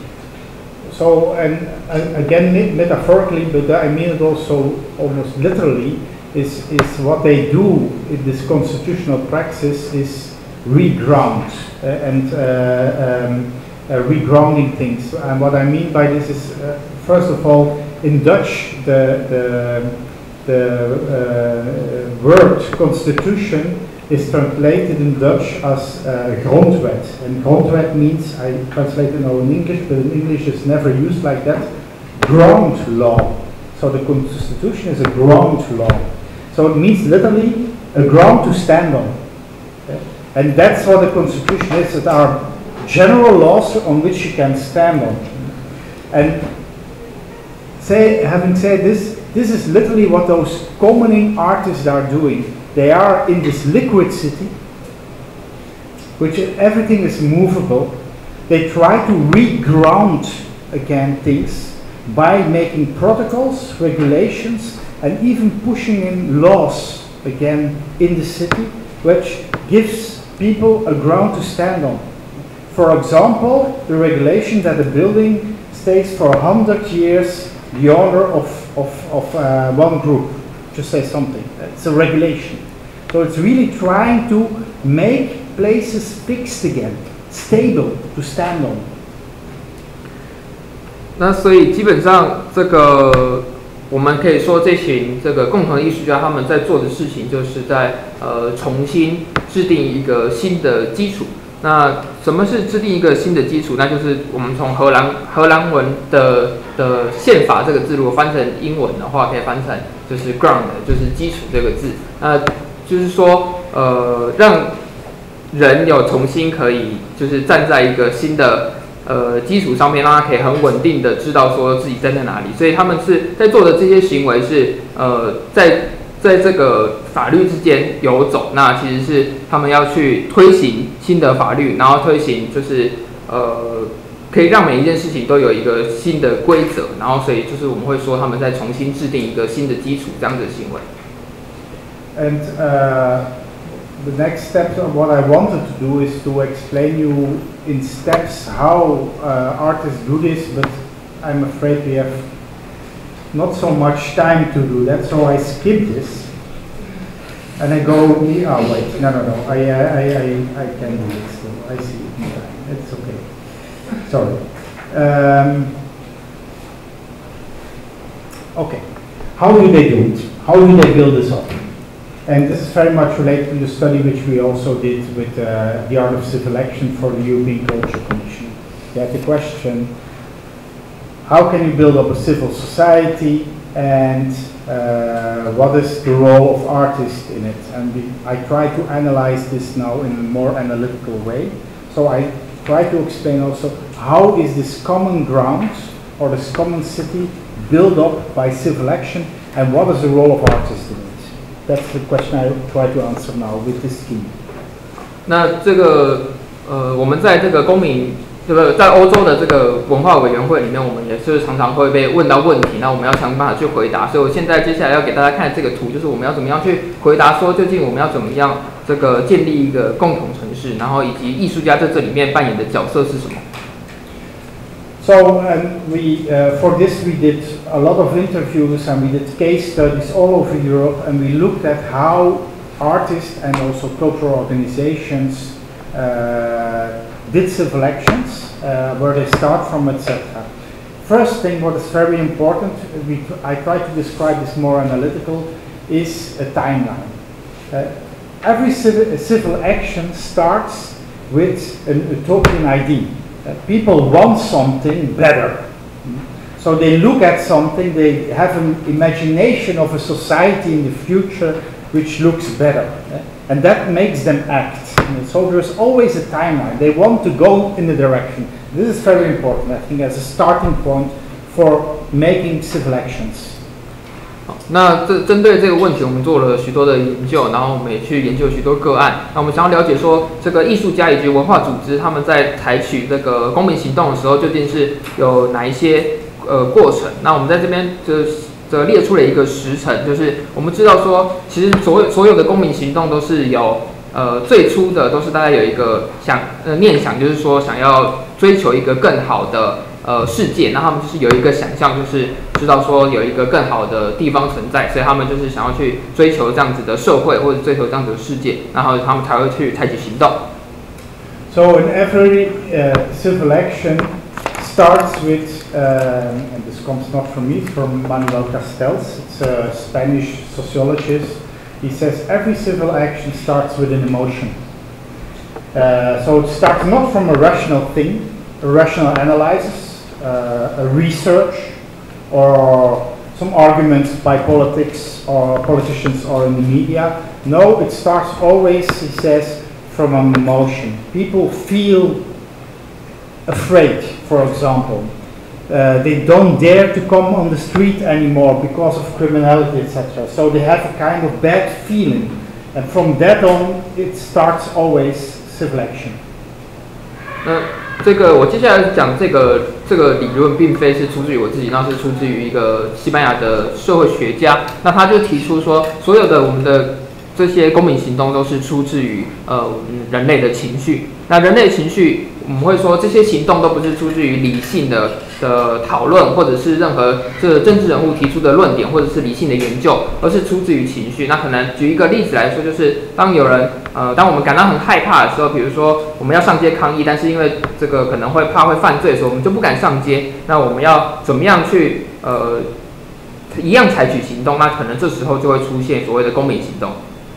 What is typical for emotion, and this is very important, I think that emotion can accumulate, can grow. Right? You feel angry and you get it out, but also what we all know, at a certain moment it decreases again. It goes down again. That's why I use this ugly design, this laying egg. It starts somewhere, it grows, and then it shrinks again. 那这个我们会谈论说，这个情绪的这个常态，它是情绪是会持续的这个累积，然后增长。那但是到了一定的阶段以后，也是会这个在缩小或者减少。所以我用这个很丑的设计，那给大家看说，就是待会会整个情绪有怎么样的变化。But as we all know, of course, emotion is not enough to talk about civil action. For civil action, you need also a second phase, and that means that you reflect about the emotion. You try to bring on the words, try to analyze where this emotion comes from. For example, think about all those freelancers who get stressed and they cannot sleep anymore. They have at certain moments have at least to go to an action. They have to think about themselves, oh, what is happening with me? Why am I so emotional? Why can I not sleep anymore at night? Well, because maybe I have stress. This is not giving the words is a kind of self-reflection. This is very important. This is very important second step to go to civil action. 那当然，我们要进行这个公民行动，其实只有情绪是不够的。那第二步，我们就是要去进行反思。那反思就是我们要去思考，并且去分析我们的情绪。那举例来说，可能今天有一个自由工作者，那他感觉到就是生活很有压力，然后他都没有办法睡着觉，那所以他就会开始去思考说，我现在究竟发生了什么事情？为什么会有现在这些状况？那他最后会得出结论说，或许我现在是倍感压力。那为什么会造成这样的情形？他会不断的去思考跟分析，然后才会再进一步的行动。But even then, you don't have civil action. For civil action, you need also communication. You need to talk with others about your stress. And of course, this communication with others also improves the reflection about it. When you talk about your stress with, for example, colleagues or a therapist, etc., you try to refine and define better what is happening there. 那当然，如果只有情绪跟反思，其实还是不够。那第三步我们要做的就是要进行沟通。那你要把你的问题与其他人说，然后在这说的过程中，我们也可以同时的去证实自己反思的内容是不是对的。那也是我们有时候会与同事啊，或者是与心理师去进行讨论，那我们就可以去重新定义自己反思的事情，那以及我们的情绪。But then again, talking is not enough. At the end, you need to organize yourself or organize a civil action to really get a civil action. So organization is important.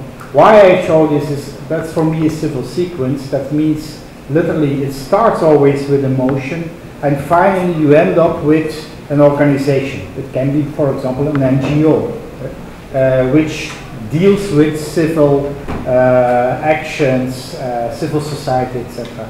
But why I show it like this is also that what often happens with civil action is that at the end you have an organization, but the emotion faded out, so the organization loses its drive. It also loses its reason of existence. That often happens with civil organizations at the end.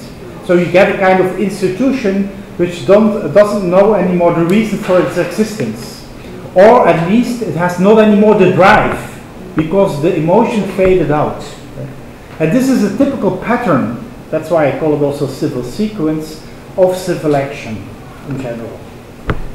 那当然，只有上述的3点其实还是不太足够。我们最后需要的是组织，我们需要去组织自己，以及组织去某一种机构或者是活动，来进行操作。那包括像是这种非政府组织就是一种。那我们建立了非政府组织，然后来解决我们想要处理的问题。那可能就是来发起公民行动。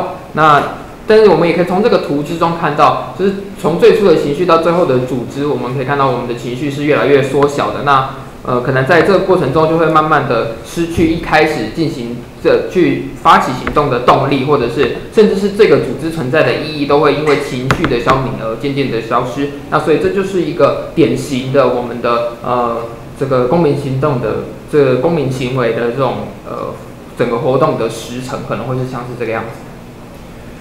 But again, when you follow the sequence, you cannot speak yet about civil action. For example, emotion, you feel exhausted, you cannot sleep anymore.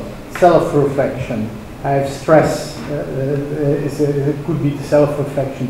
You talk with your therapist, for example, about this, and you try to analyze where the stress comes from. And your therapist can say, maybe you are a stress-sensitive person. You have to work on this and this and this.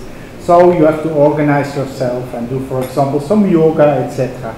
Yoga is not civil action. So it's a self-therapy. So what is important here, this is a kind of pattern a lot of people, but also organizations follow. But to have civil action, you need something more. To have civil action, you need what I call 3 transitions in this process. And I want to focus now on those 3 transitions. And I do this exactly to show you where art comes in the last phase. And that's also the last slide. Don't worry, then I'm finished. So, yeah? Oh, sorry. 那所以。但是我们如果只有看到刚刚那个图的话，其实并不足以说明这4个阶段是否就是可以促成我们的公民行动。那因为可能一开始，举一个例子，一开始你感觉到整个人好像被掏空了，然后接下来你会进行这个自我反思，你会觉得可能是倍感压力，然后你就会进行沟通，想要跟心理师讨论，然后进行分析。那可能心理师就会说你是一个对于压力特别敏感的人，那你需要想到一些方法来舒压，那你可能就会进行瑜伽。那所以最后去组织自我的过程是进行瑜伽，那这就不是一个公民行动，不是一个公民行为，不是你真的促成了什么样的行动。所以我们会说我们的公民行动是要这个遵循的可能是这样子的过程，但是大部分的人都是遵循这样子的过程去发起公民行动，但是其中我们还要讨论到的是3个重要的转变。那所以待会我会给大家看到就是这张转变的图，3个重要的转变的图，那也会告诉大家说艺术家就是在哪一个区块可能会发挥影响力。So you need 3 transitions to make a civil action, or to make from an action a civil action, and those 3 transitions take place on 2 phases. 1 on the level of emotion and 2 on the level of communication. 那所以我们需要3个转变，那有其中一个转变是在于情绪的阶段，那有另外一个转变是在沟通的阶段发生。And first on the level of emotion, you need to go from what Manuel Castells again says, from a negative to a positive emotion. And he literally says, as an example, you need to go, for example, from fear to anger. 那所以其中一个学者就有提出过，我们必须要将情绪从负面的情绪转变成正面的情绪。那比如说从恐惧转变成这个愤怒的情绪。So when you are angry, you have the energy to do something, even when something feels quite negative, but it gives you the drive to do something. 那所以当我们愤怒的时候，我们开始有动力去做事情。那即便这个愤怒是某种程度上是这个定义上面是负面的，但是它是给我们动力的来源。And again, I say this because art plays a very important role in this transition. But that's for the next slide. But that's why I point to this. 那我会说，这个艺术家在这个3个转变过程中都占有相当重要的一个角色。那可能待会下一张的投影片里面，我们才会再让大家看到。Second transition which is necessary is you need to go from the individual level, your individual problem. I have stress because I'm stress sensitive, to a collective problem. A lot of people have stress. How does it come? 那所以第二个转变就是发生在说，我们要让一个从这个是属于单一个人的问题的时候，让它变成是原来大家都有这个问题。比如说，当我今天感觉到这个很有压力的时候，那是不是今天其实大家都是很有压力的？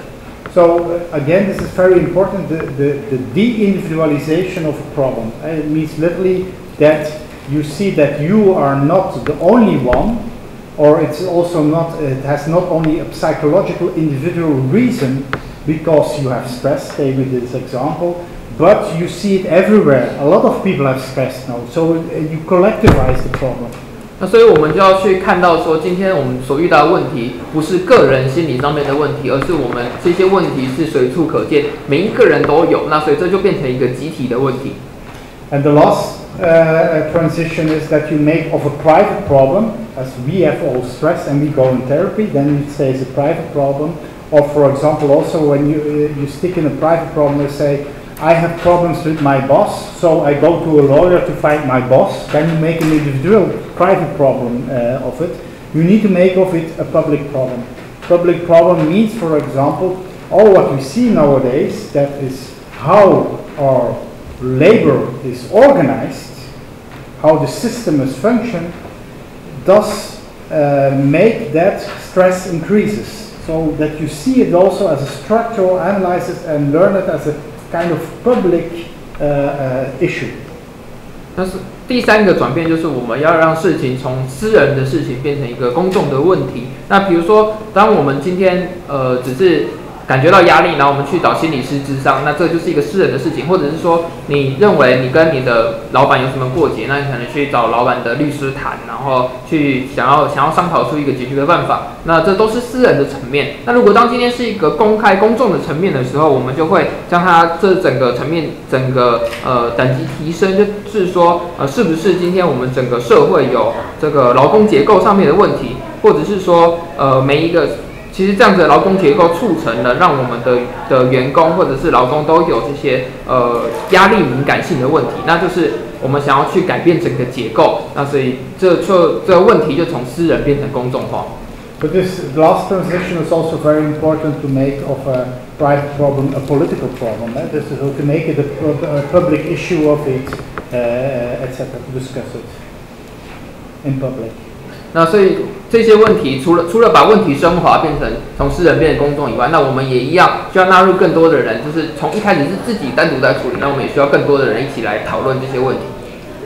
So one but last slide then. Now the question is, how does art and artists intervene in this system? What's their role and where do they function? 好，那接下来就是我的最后一张投影片。那我们就是要来讨论说，究竟艺术以及艺术家是怎么样参与在这整个公民行动的过程之中。One is very important, but also I think very well known, is what artists do is giving a picture of the future. So they make you act. They show you a better world, a utopia, or maybe a dystopia. For example, 1984 of the book of George Orwell is a dystopia, which makes you act. So this is very important. So building up a kind of imagination of a possible future, which can be a utopia or a dystopia, which makes you act. 那所以我们在艺术家在这个过程中扮演非常重要的角色，也就是他要给予人们一个对于未来的想象。那不论这个未来的想象是想象出一个乌托邦，或者是想象出一个乌托邦的幻灭都可以。那比如说乌托邦幻灭，我们举例子就是这个我们的乔治·欧威尔所写的《1984》这一本书里面就有提到说，就是整个这个社会受到控制。那像这样子乌托邦幻灭，那就是我们提出了一个可能的未来的想象，然后让人们想要去采取行动，不论是去追求这个乌托邦，或者是去防治整个乌托邦的幻灭。So, for example, to go back to the action of Recetas Urbanas, the utopia was there that everybody can have a home. That's the utopia. 那所以在这个社会学家他们提到的这个乌托邦里面，就是每一个人都可以有一个家。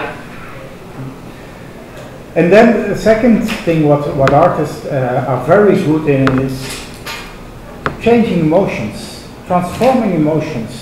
And this is literally what they do.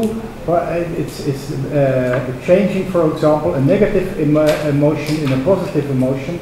And that's what they do because they can play with all the senses. So aesthetics as aesthesis. That means they can touch you by showing you things, letting experience you things, etc. So it's not convincing in a rational matter like studies, researches, etc.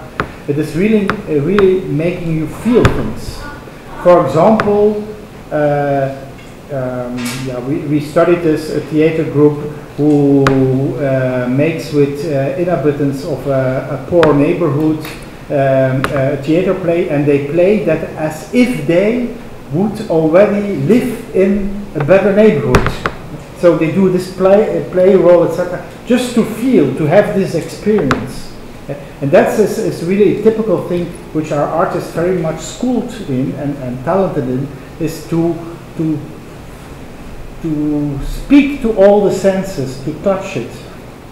那第一个阶段就是我们的艺术家非常善于就是透过感官以及美学，然后来影响人的情绪。那所以我们不是透过一些非常理性的数据或者是资料让人家去了解一个事情，而是我们要让人们去感觉事情。那比如说我们之前就做过一个研究是一个剧团让他们到一个非常穷困的那个的社区里面去进行表演。那在这个社区之内，他们在舞台上面的表演是假设说啊，今天这个社区里面的人他们都住到一个更好的社区、更富有的社区的时候，他们会是什么样的情形？那就让台下的观众开始有了一个想象，然后就是透过感官以及美学的方式去传达他们想要去表达的未来。那这就是非常一个典型的，就是我们的艺术家一直以来受到他们所受的教育以及他们所在行的事情，可能就是进行像这样子的活动。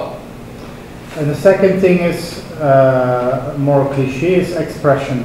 Literally means that you learn, and you learn even at school, I think, but a lot of artists are also just talented is to make from an individual problem or of an individual feeling a collective one. It is really by expression that you can express your feelings and you can collectivize them with others. 那第二点的话是表达的部分，那表达部分可能其实已经是非常陈腔滥调。那我们一直以来就是在学习要怎么样的表达自己。那可是透过表达的这样子的能力，我们可以让个人单一的问题，然后传达给其他人，然后变成一个集体的问题。And the last one is performing, which I call also, I said metaphorically, pushing against the world. It's literally to do something which changes things, and that means also literally to make of a private thing a public thing or political thing even. So it is literally by performing an action like those activists in the street. 那第三个就是实际上去执行。那我们一定要去执行行动，才有办法去促成改变。那所以，如果你没有行动的话，就很难以让我们原本是一个私人的问题变成公众的问题。所以最重要的是，这第三点就是很重要，就是执行的部分。So in the last slide, just as an example, this is again recetas urbanas. 那最后这个给大家看，这边是一个例子。And I just showed you this because here everything comes together. This is what they built here is an illegal circus school. 那在这边的话，他们建立的是一个一样是介于合法与非法之间的一个学校，那是这个马戏团的学校。It's illegal because you cannot build there where this construction is. 那这其实是某种程度上，这个建筑物盖在这边的话是非法的。And that's why it looks mobile. 那所以为什么这个建筑物看起来是可以移动、是可拆式的？ But at the same time, again, how they do this is make this construction is based on law, and as they collaborate very close with lawyers who find out regulations to find out this kind of illegal spaces again. To ground it, but what you see here also is a community which supports them who works with them to make the construction. So literally they are labor force in it, but they also use at the same time the building.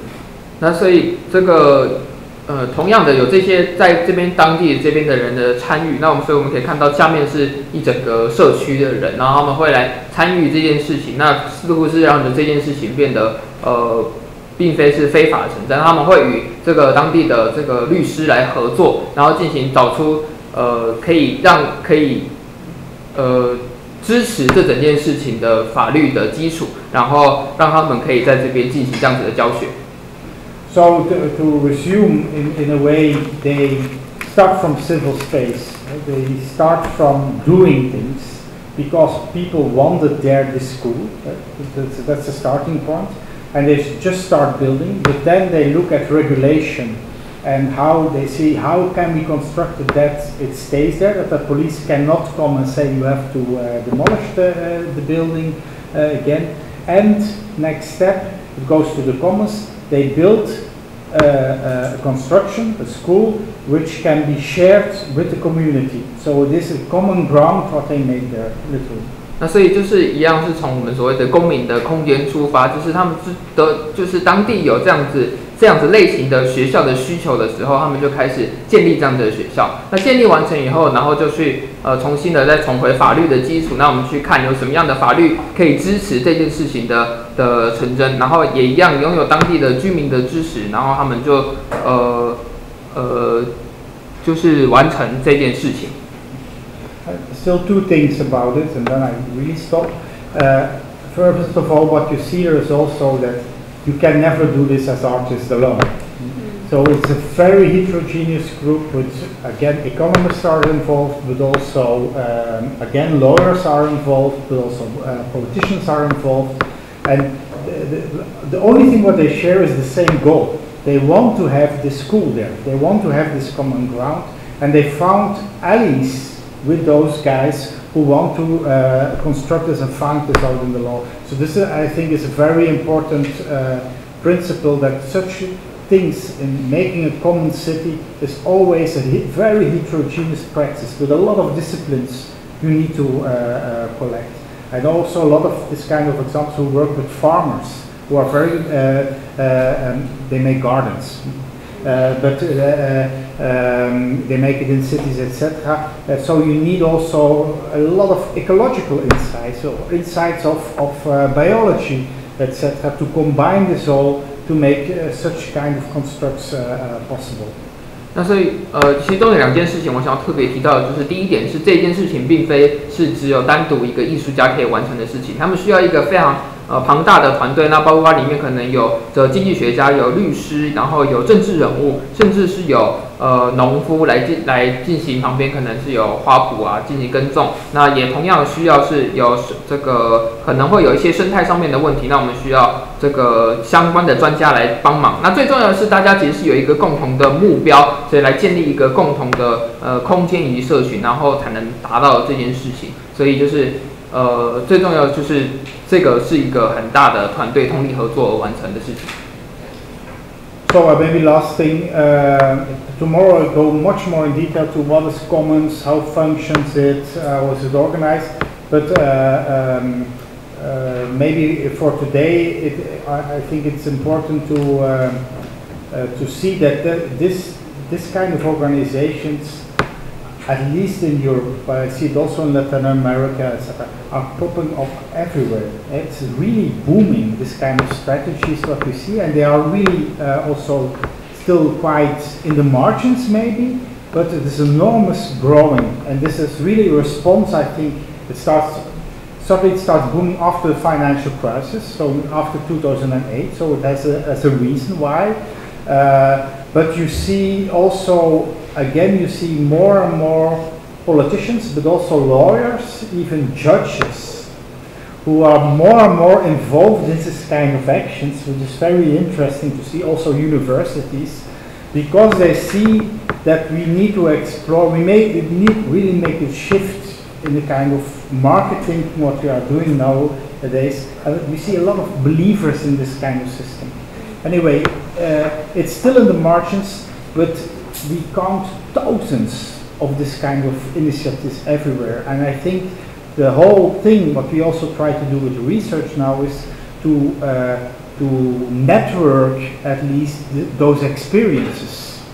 And for example, also Resetas Urbanas, sorry I'm saying a lot, but Resetas Urbanas has built also a network for exchange of regulations of law, so which is very important in the construction of this kind of common ground everywhere. Yeah, maybe that's enough for today. 好，那刚刚讲说要谈两件事，那第二件事情就是我明天还会再针对这些可能这些活动的功能啊，以及它的细节，然后再进行多谈。那我想说的就是，其实像这样子的活动，这样子的机构在特别是在欧洲或者是美国，其实已经是这个越来越多，然后是遍地开花的情形。那自从是这个2008年这个金融危机之后，其实是这样子的活动是越来越多，然后越来越多这样子的组织。那很有趣的事情是，很多的这个政治人物啊，然后政治人物，然后一些律师啊，然后这些属于从事法律相关的活动的从业人员，他们也都对这样子的事情感到很有兴趣，也都纷纷加入。那我觉得这一点是非常有趣的。那这是一个很大的转变，然后有越来越这样子的系统，有越来越多的相信这样子系统的人出现。那所以我们就是要去做研究，去了解说这最近这样的系统是怎么样生成。那另外我们也想要促成一个网络，然后将有经验的人联合起来，然后就是有这样子更大的改变。那所以这今天大概就是讲到这边。Maybe still one last thing. Sorry. What I want to say is also important, especially because we are sitting here in art school. I think what those artists do is also they don't think anymore only to make good art, and they are not. And that's also, I think, very important for a school. But they also think how to organize my art in society, and so a lot of skills and tools, and also what they learn, and I think also what they need to learn on a school nowadays is also not only how to make quality art, which stays and can be very autonomous, very beautiful things, very interesting things also, but at the same time is how can I organize this thing in a society to give it a new ground again. And then immediately they come up with public support, much broader public than the classical art system people or professionals are in it. So again, it is not only thinking about making great art, it's also about making a great organization of your art in society. 好，那最后还是要再提一点，因为今天我们是在一个艺术的这个相关学校，那所以特别要提说，其实我们现在可以看到，艺术家不只是专注在做出好的艺术品上面，那所以同时的，我们也开始要去了解说，就是我们要怎么样去筹组像这样子，将我们的艺术融入社会，融入社区之中。那所以我们要学习，然后也在学校里面也需要去学习要怎么样来做这件事情。所以高品质的艺术作品已经不再是我们不再只是追求高品质的艺术作品，那同时我们要去学习要怎么样将自己的作品融入社会之中，然后也是一样的，我们需要得到的是这个大集体的一个支持，就是希望说有其他的艺术的族群啊，也可以融入支持你的艺术作品，然后融入整个社会之中。那所以那今天就大概就讲到这边。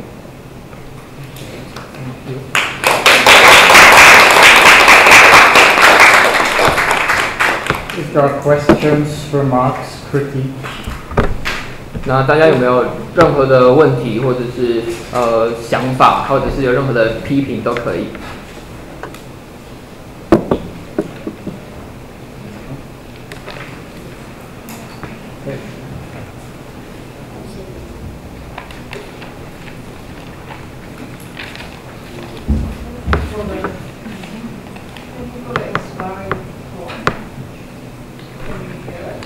Yeah, I think this mic doesn't work. I have the idea.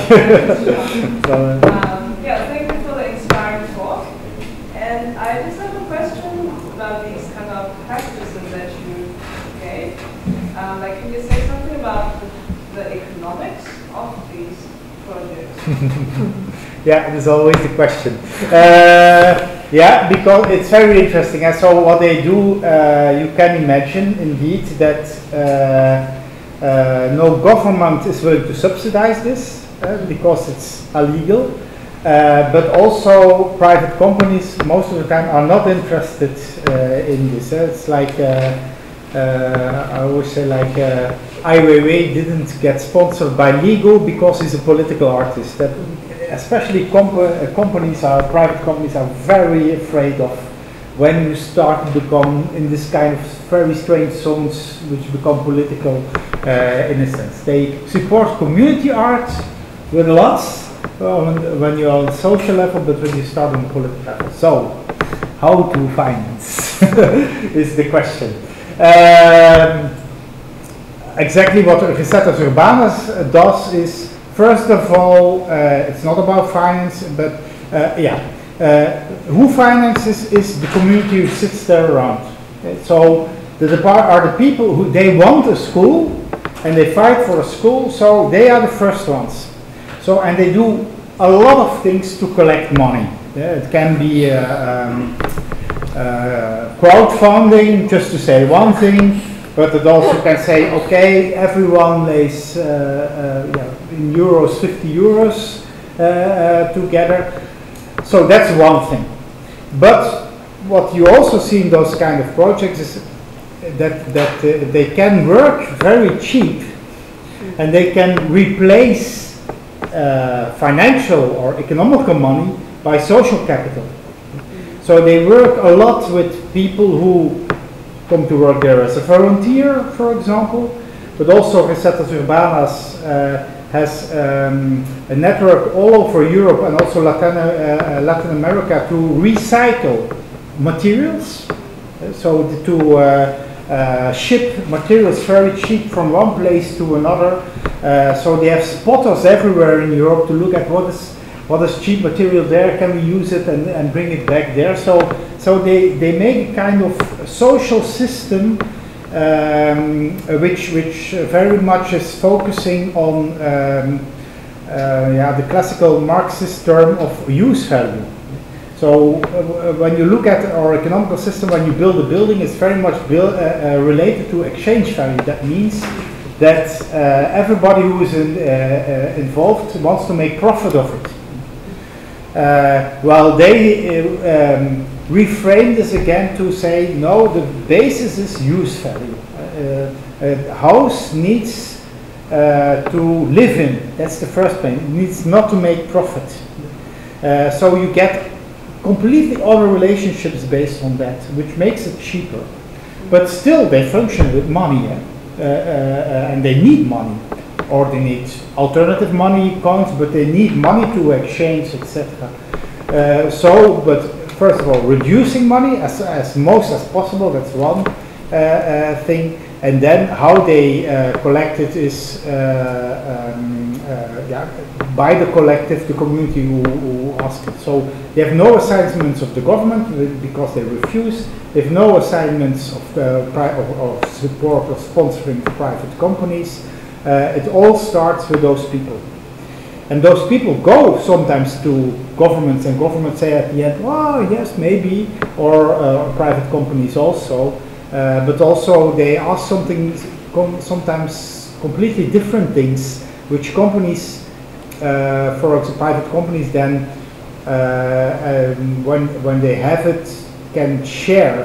I just have an idea, an example in my head of a small town in Belgium called Mechelen, where an artist, I tell just a story. How it affects, you have to translate it all? Okay. Okay, it started with an artist and a museum, and they started with the question, where does inequality comes from in Europe? And they came out with the conclusion, inequality does not come from difference in loan, so in fee you have monthly. No, it comes from heritage. because there's huge difference in what people, the heritage of people from your parents, etc. This makes a huge difference in inequality. That's the main reason for inequality.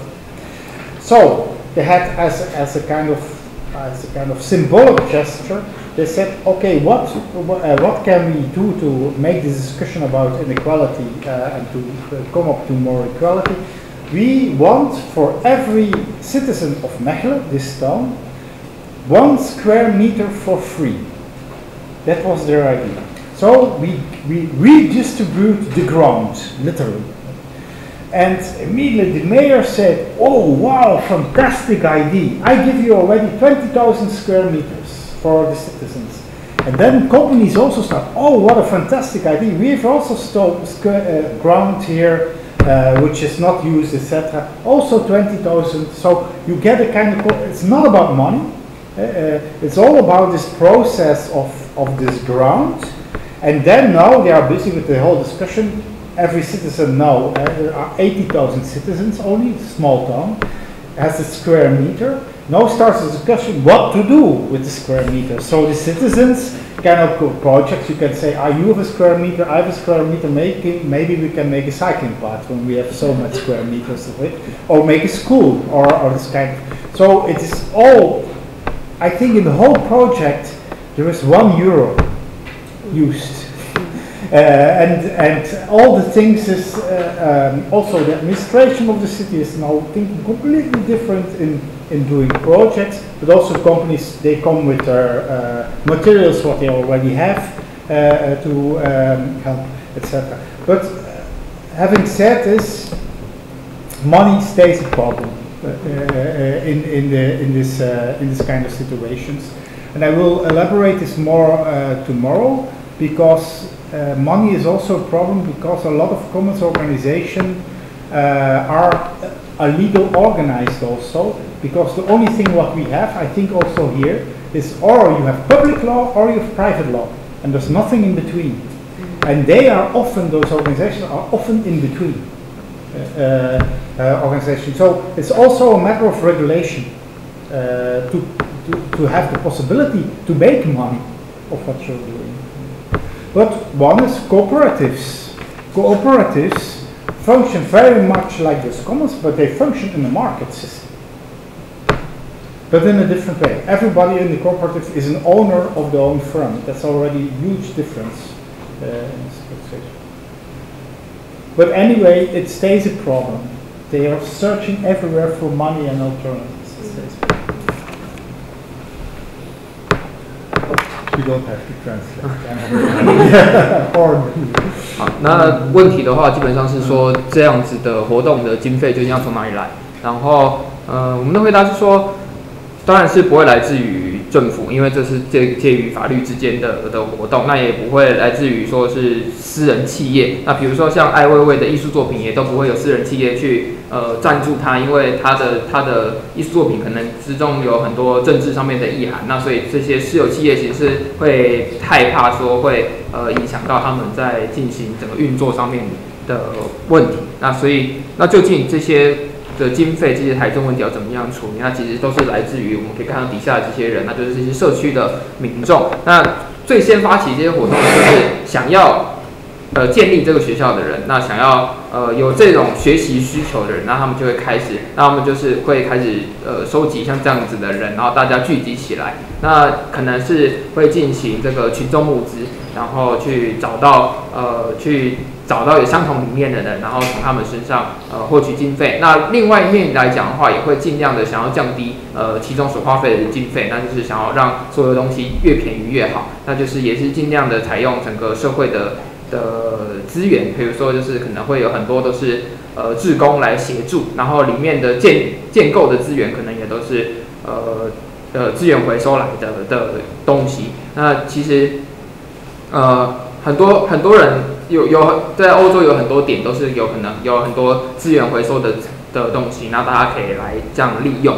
那他们就促成了一个社会的系统，然后就是这样子的已经使用过的资源可以重复的利用。那所以在我们现实就是平常的日常生活里面，大家都是一直有一个交换的概念，就是我付出了什么，我希望得到什么。比如说我做出了工作，我就是希望得到钱。那可是，在这样子的系统里面的话，大家的思维是说，家就是要用来住的，学校就是用来教学的，所以没有真的在想说我想要以物易物，或者是以什么能力换到什么东西。所以我们要去重新建构一个大家对于整个思想的思维。那所以当然第一点还是说我们还是要尽量降低整个办理活动所花费的经费。那第二，这整个参与的社群，其实大家也会想办法要去可能游说啊，那游说政府啊，游说私人机构，让他们可能有一些赞助或者是加入。那我们举一个比利时的一个小城镇的例子，就是大家想要去探讨说，究竟比利时或者是欧洲的这样子的社会上的不平等，这样子贫富差距是来自于哪？那其实这个贫富差距并非他们研究的结果，并非来自于可能是贷款，并非来自于像这样子的可能对于银行借贷这些项目，而是来自于继承。因为有的人可能继承了很大笔的遗产，那他们可能就会变得很有钱。那相对来说没有钱的人或者是没有遗产的人，就是持续就是没有遗产。那所以呢，他们就提出了一个计划，就是说希望在当地的村镇的每一个人，一人都捐出一个就是一平方公尺的非常小的土地，然后免费的提供，就是如果有能力的，有这些继承财产的遗产的人，都可以提供出像这样子的一小块土地，让他们可能可以进行利用，然后办活动。那他们就向政府提出了这个计划之后，那政府就觉得很好，这是一个很好的计划，所以政府也说我愿意提供2万平方公里的土地，然后他们也有向私人企业进行游说，那私人企业一样有相同的赞助，那就是这整个过程是一个就是进行游说，然后进行就是提出计划，这个过程才是最重要的。那当地就是有80,000 people there? Sorry, 80,000 people there? 80,000. 那这边有这个城镇其实是非常小，大概只有8万人。可是如果大部分人都可以捐出一平方公尺的土地，那其实就是相当的多。那所以就是他们造成的就是可以促成的这样子的活动，或者是他们可以获得这样的资源，都是大家自愿的。那所以当然就是钱还是一直以来都是个问题。那当然明天的演讲可能还会更深入的去探讨说，究竟钱会造成什么样的问题，或者是说这些钱究竟要从哪里来，然后基本上就是大概是这个样子。谢谢大家。But other alternatives also sharing economy. Yeah, so you see, well, probably all know boat surfing. It's one thing, but it's also literally sharing studios. Instead, every artist has his own studio. So that there are things which makes it much more cheaper. And for example, in Europe, it's very 10 years ago in Europe, every family had its own car or even 2 cars. Nowadays, I share with 20 families 1 car. So there's a huge difference and shift in thinking. Also, we have this kind of another commercial thing. Companies who organize this kind of sharing economy also. But it makes things much more cheaper and also ecologically much more responsible. So you see also in the market itself common principles. But I will talk about this tomorrow.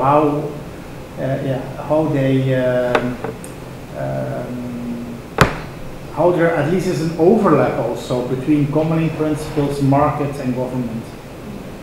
好，那当然，同样近几年也有这个共享经济的兴起。那包括在欧洲，可能很多人就是他们有工作室，艺术家之间的工作室，那会大家一起共同使用，那就可以减少很多这个经费上面的需求。那可能在10年前的时候，在欧洲，可能每一个家庭他们都有属于自己的车。那但是到了现在，可能每20个家庭才拥有一部车。那所以其实共享经济的出现，让整个就是可能生活所需的花费可以降低。那当然，我们也出现了一些企业开始来提倡共享经济这件事情，那可以降低所有事情的成本，那也让我们对于这个社会是付出一份责任。然后所以这也是就是我们的整个市场开始与现在的我们提出的这个共享共同的概念开始有吻合的地方。那当然，明天也会再进一步的来谈。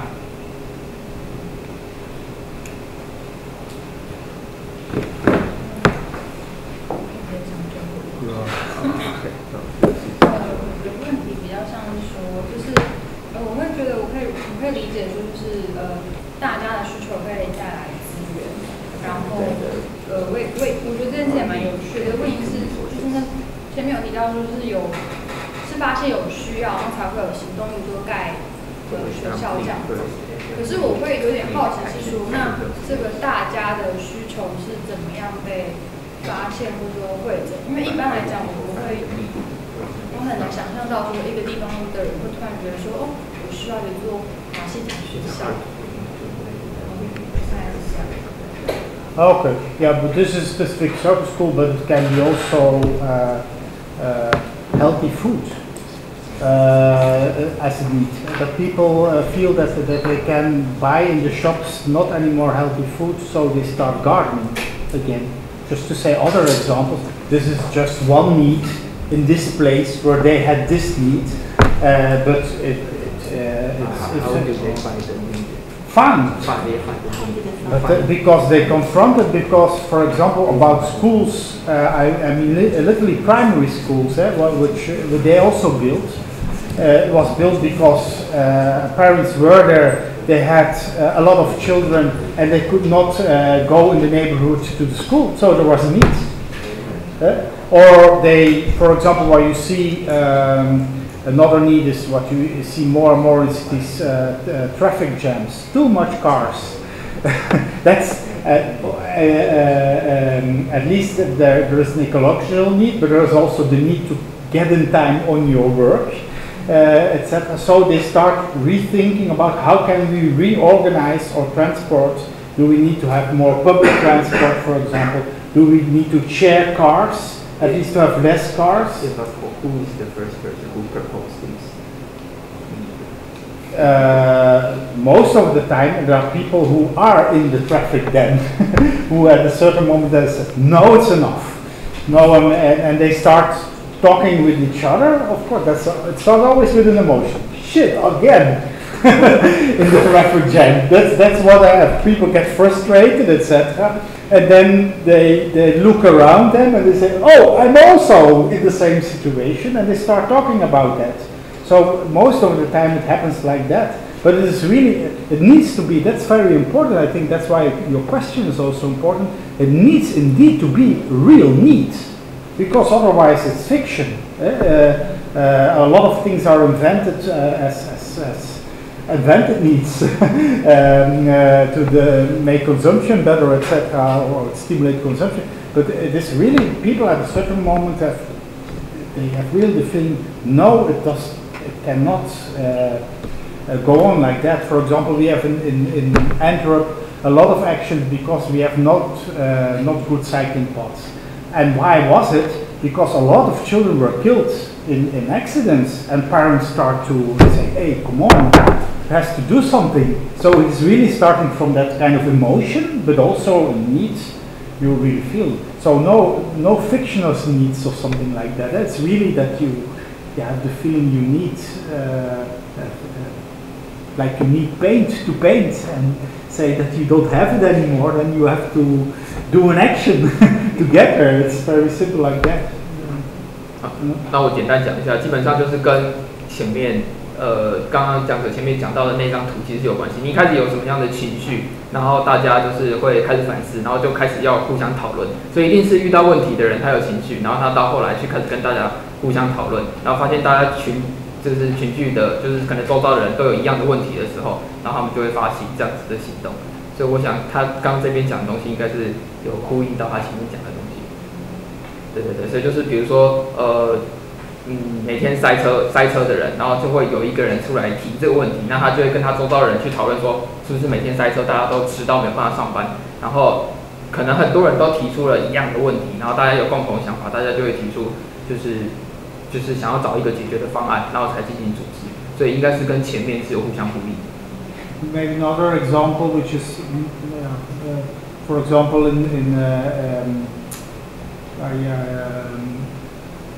lectured a lot in Turkey, and they, at a certain moment, they saw there that there is no free press anymore, so that they are not informed well about what is happening with the government, etc. So people start to make alternative magazines on the internet, etc. So it starts again there from a completely other need, but which is also need for information, correct information, etc. So it starts also there from anger also, because this kind of stuff. 那就举另外一个例子，在土耳其的有一个地方，他们也是一样，就是要求，就是觉得说当地怎么都没有免费的媒体，然后就是他们没有办法完整的了解到说政府是怎么样运行，以及他们做了哪一些事情，所以他们就提出了一些替代的方案，然后找到了替代的媒体，然后让他们有更正确完整的资讯。那所以一样就是大家是身处其中，然后产生情绪，然后才会进行反思，然后进行讨论，然后才会付出行动。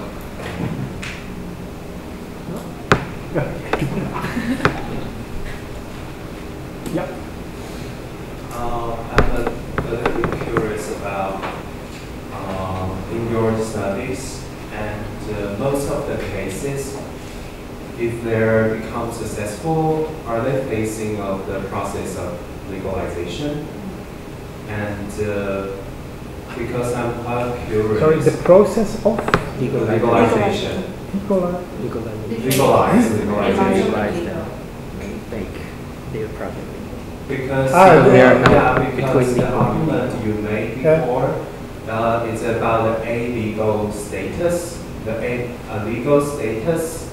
The legal status is, you use the example that the people made the constitution. In that situation, they don't have the constitution, so they're in the status of illegal.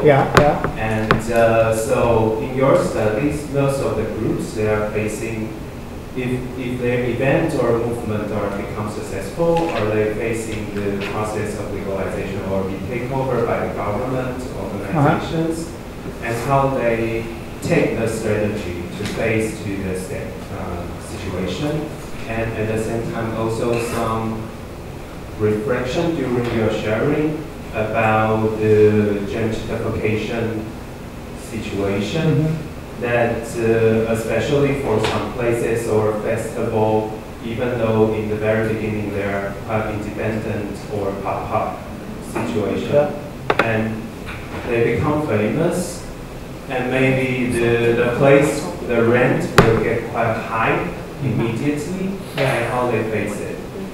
Yeah, that's my question. It's only one question, but there are a lot of answers on it, because it's very specific, related to contexts, etc. But I will give one example, maybe two. I'm thinking about it, because I will talk tomorrow also about it, but this is one example, how it functions. It's an organization in Naples, in Italy. It's a huge venue, theater in the center of the city, where they have huge studios. There are 3 main stages, I think. So it's an amazing building, and how they exactly organize, I will tell tomorrow. But anyway, what I want to say now about regulation is they founded for themselves a regulation how to organize this building in a very horizontal way. There's no direction at all. There's no management. So they do it in another way, but they made a code, a regulation about that. And what is quite interesting is that at a certain moment the government saw this. They say, wow, this is a fantastic code, we take it over as a city government, and now they implement it for a lot of other organizations. So they make of a kind of specific rule, a general rule, so it can happen, that it really becomes legal and legalized, and it comes from bottom up. It's very interesting. Another example is in Zagreb, where the whole cultural sector distributes the subsidizing money herself. They do it by an assembly, so that means that everybody who says I'm an artist or I'm a theater programmer or whatever, they come together once a year and they get an amount of money of the government. So they say this is for you guys, but for the rest, organize yourself and share what you want. So they have huge discussions. You need the money, I need the money, etc. But they share it every year like that, and they get a completely other system. So there's a very, how do you say, auto-regulative. They regularize themselves. So what I wanted to say is first of all, there are a lot of those organizations which at a certain moment get out of the illegality. They get regulated, but there can go things a lot wrong. Government can take over and say, I know we are going to regulate it, then it's over, the game. Or the government can accept that, and that is what in Zagreb, for example, happens. The government says, we have some conditions. You need to distribute it democratically. No racism, for example. It's constitutional laws almost in it. But for the rest, we trust you. And you have to just to show that you organize it like that. But you organize it yourself. So it exists. But it is still in the margins, again, because when you look at jurisdiction, we have only private law and we have public law. And there's almost nothing in between. But we are a lot of governments also are experimenting with that. We work also with 3 lawyers who give us advice to change regulations, also on the level of the national level. But yeah, it is still in the making. A lot of those processes. So Bologna is the Code of Bologna, the Code of the Commons for Bologna, which is a regulation for whole the city to regulate the commons. So they exist. Is that an answer? I don't know, not completely. But do you, in your opinion, that in the end, legalize is illegalize is a certain process, certain agenda to achieve? I think so. Yeah. You think so? Especially to define for 2 things. I think. To define the role of the government. So the government still has a role, it's very important, and especially for regulation. So, for example, Michel Bones is one of the guys who everywhere in the world discusses this kind of commons. He talks about the partner government. You need a partner in it to define. And also, especially to say what is whose responsibility in it, and what is also the border, where stops the government and where starts the commons. This is also important. But also to defend against commercialization and against the market. I mean, nothing against markets, but especially kind of speculative. Profit market organization, you need also regulations of self-control in it.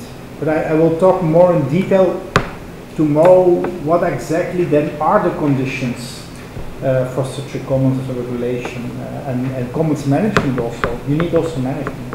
So it's certainly it's not anarchy. It's certainly strict regulated because otherwise it does not function. Certainly not. Sorry. 那先讲结论。结论的话，基本上并非是真的是处于无政府状态，其实还是需要很详细的规划，以及还是有法律在其中的。那其实问题是想要说，是不是每一个以上提到的例子是最终都是要走向可能是要让它合法化？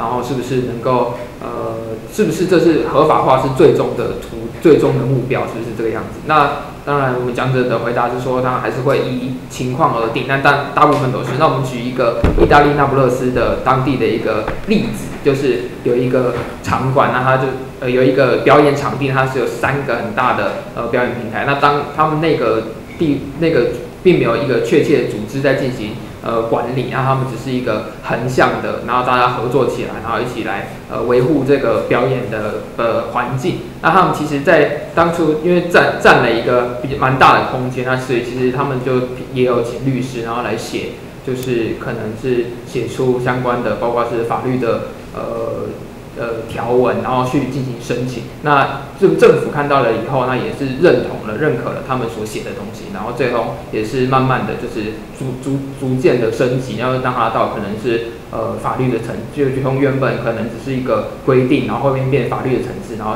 到了可能大家都适用的情况。那所以这是一个从由下往上的过程，然后所以就是在进行活动的时候，常常也是就是会有律师的参与。那同样我们举这就是那当然第一就是说，那还有举到另外一个例子，就是有一个文化的中心，那他会负责就是去分配政府的分配下来要给可能文化产业的人或者艺术家的资金，那他们就是每一年会有一个大型的集会，然后他们就进行许多的讨论，然后就去进行分配资金的分配。那他们要就是不论是哪一个例子，那大家都是想办法，就是要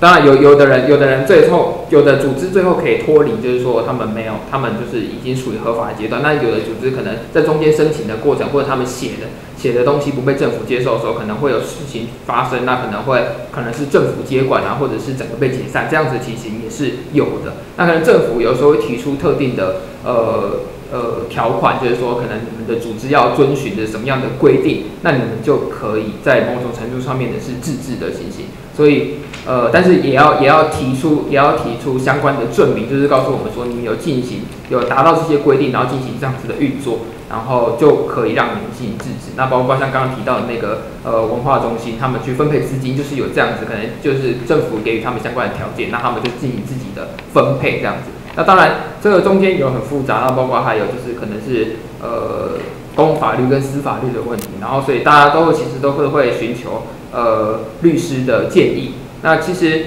不论是在怎么样的过程，那我们刚刚提到非法或者合法的过程之中，其实政府永远都是扮演一个很重要的角色。但是政府并非是从这整个过程之中消失，而是我们要选择去与政府成为就是一个伙伴的关系，然后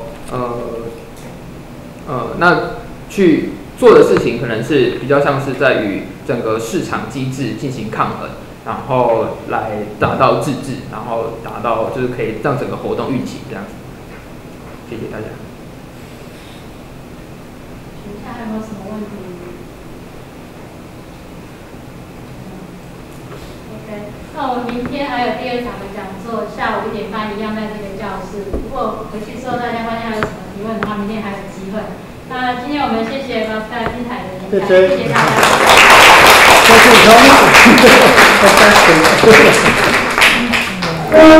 See you tomorrow.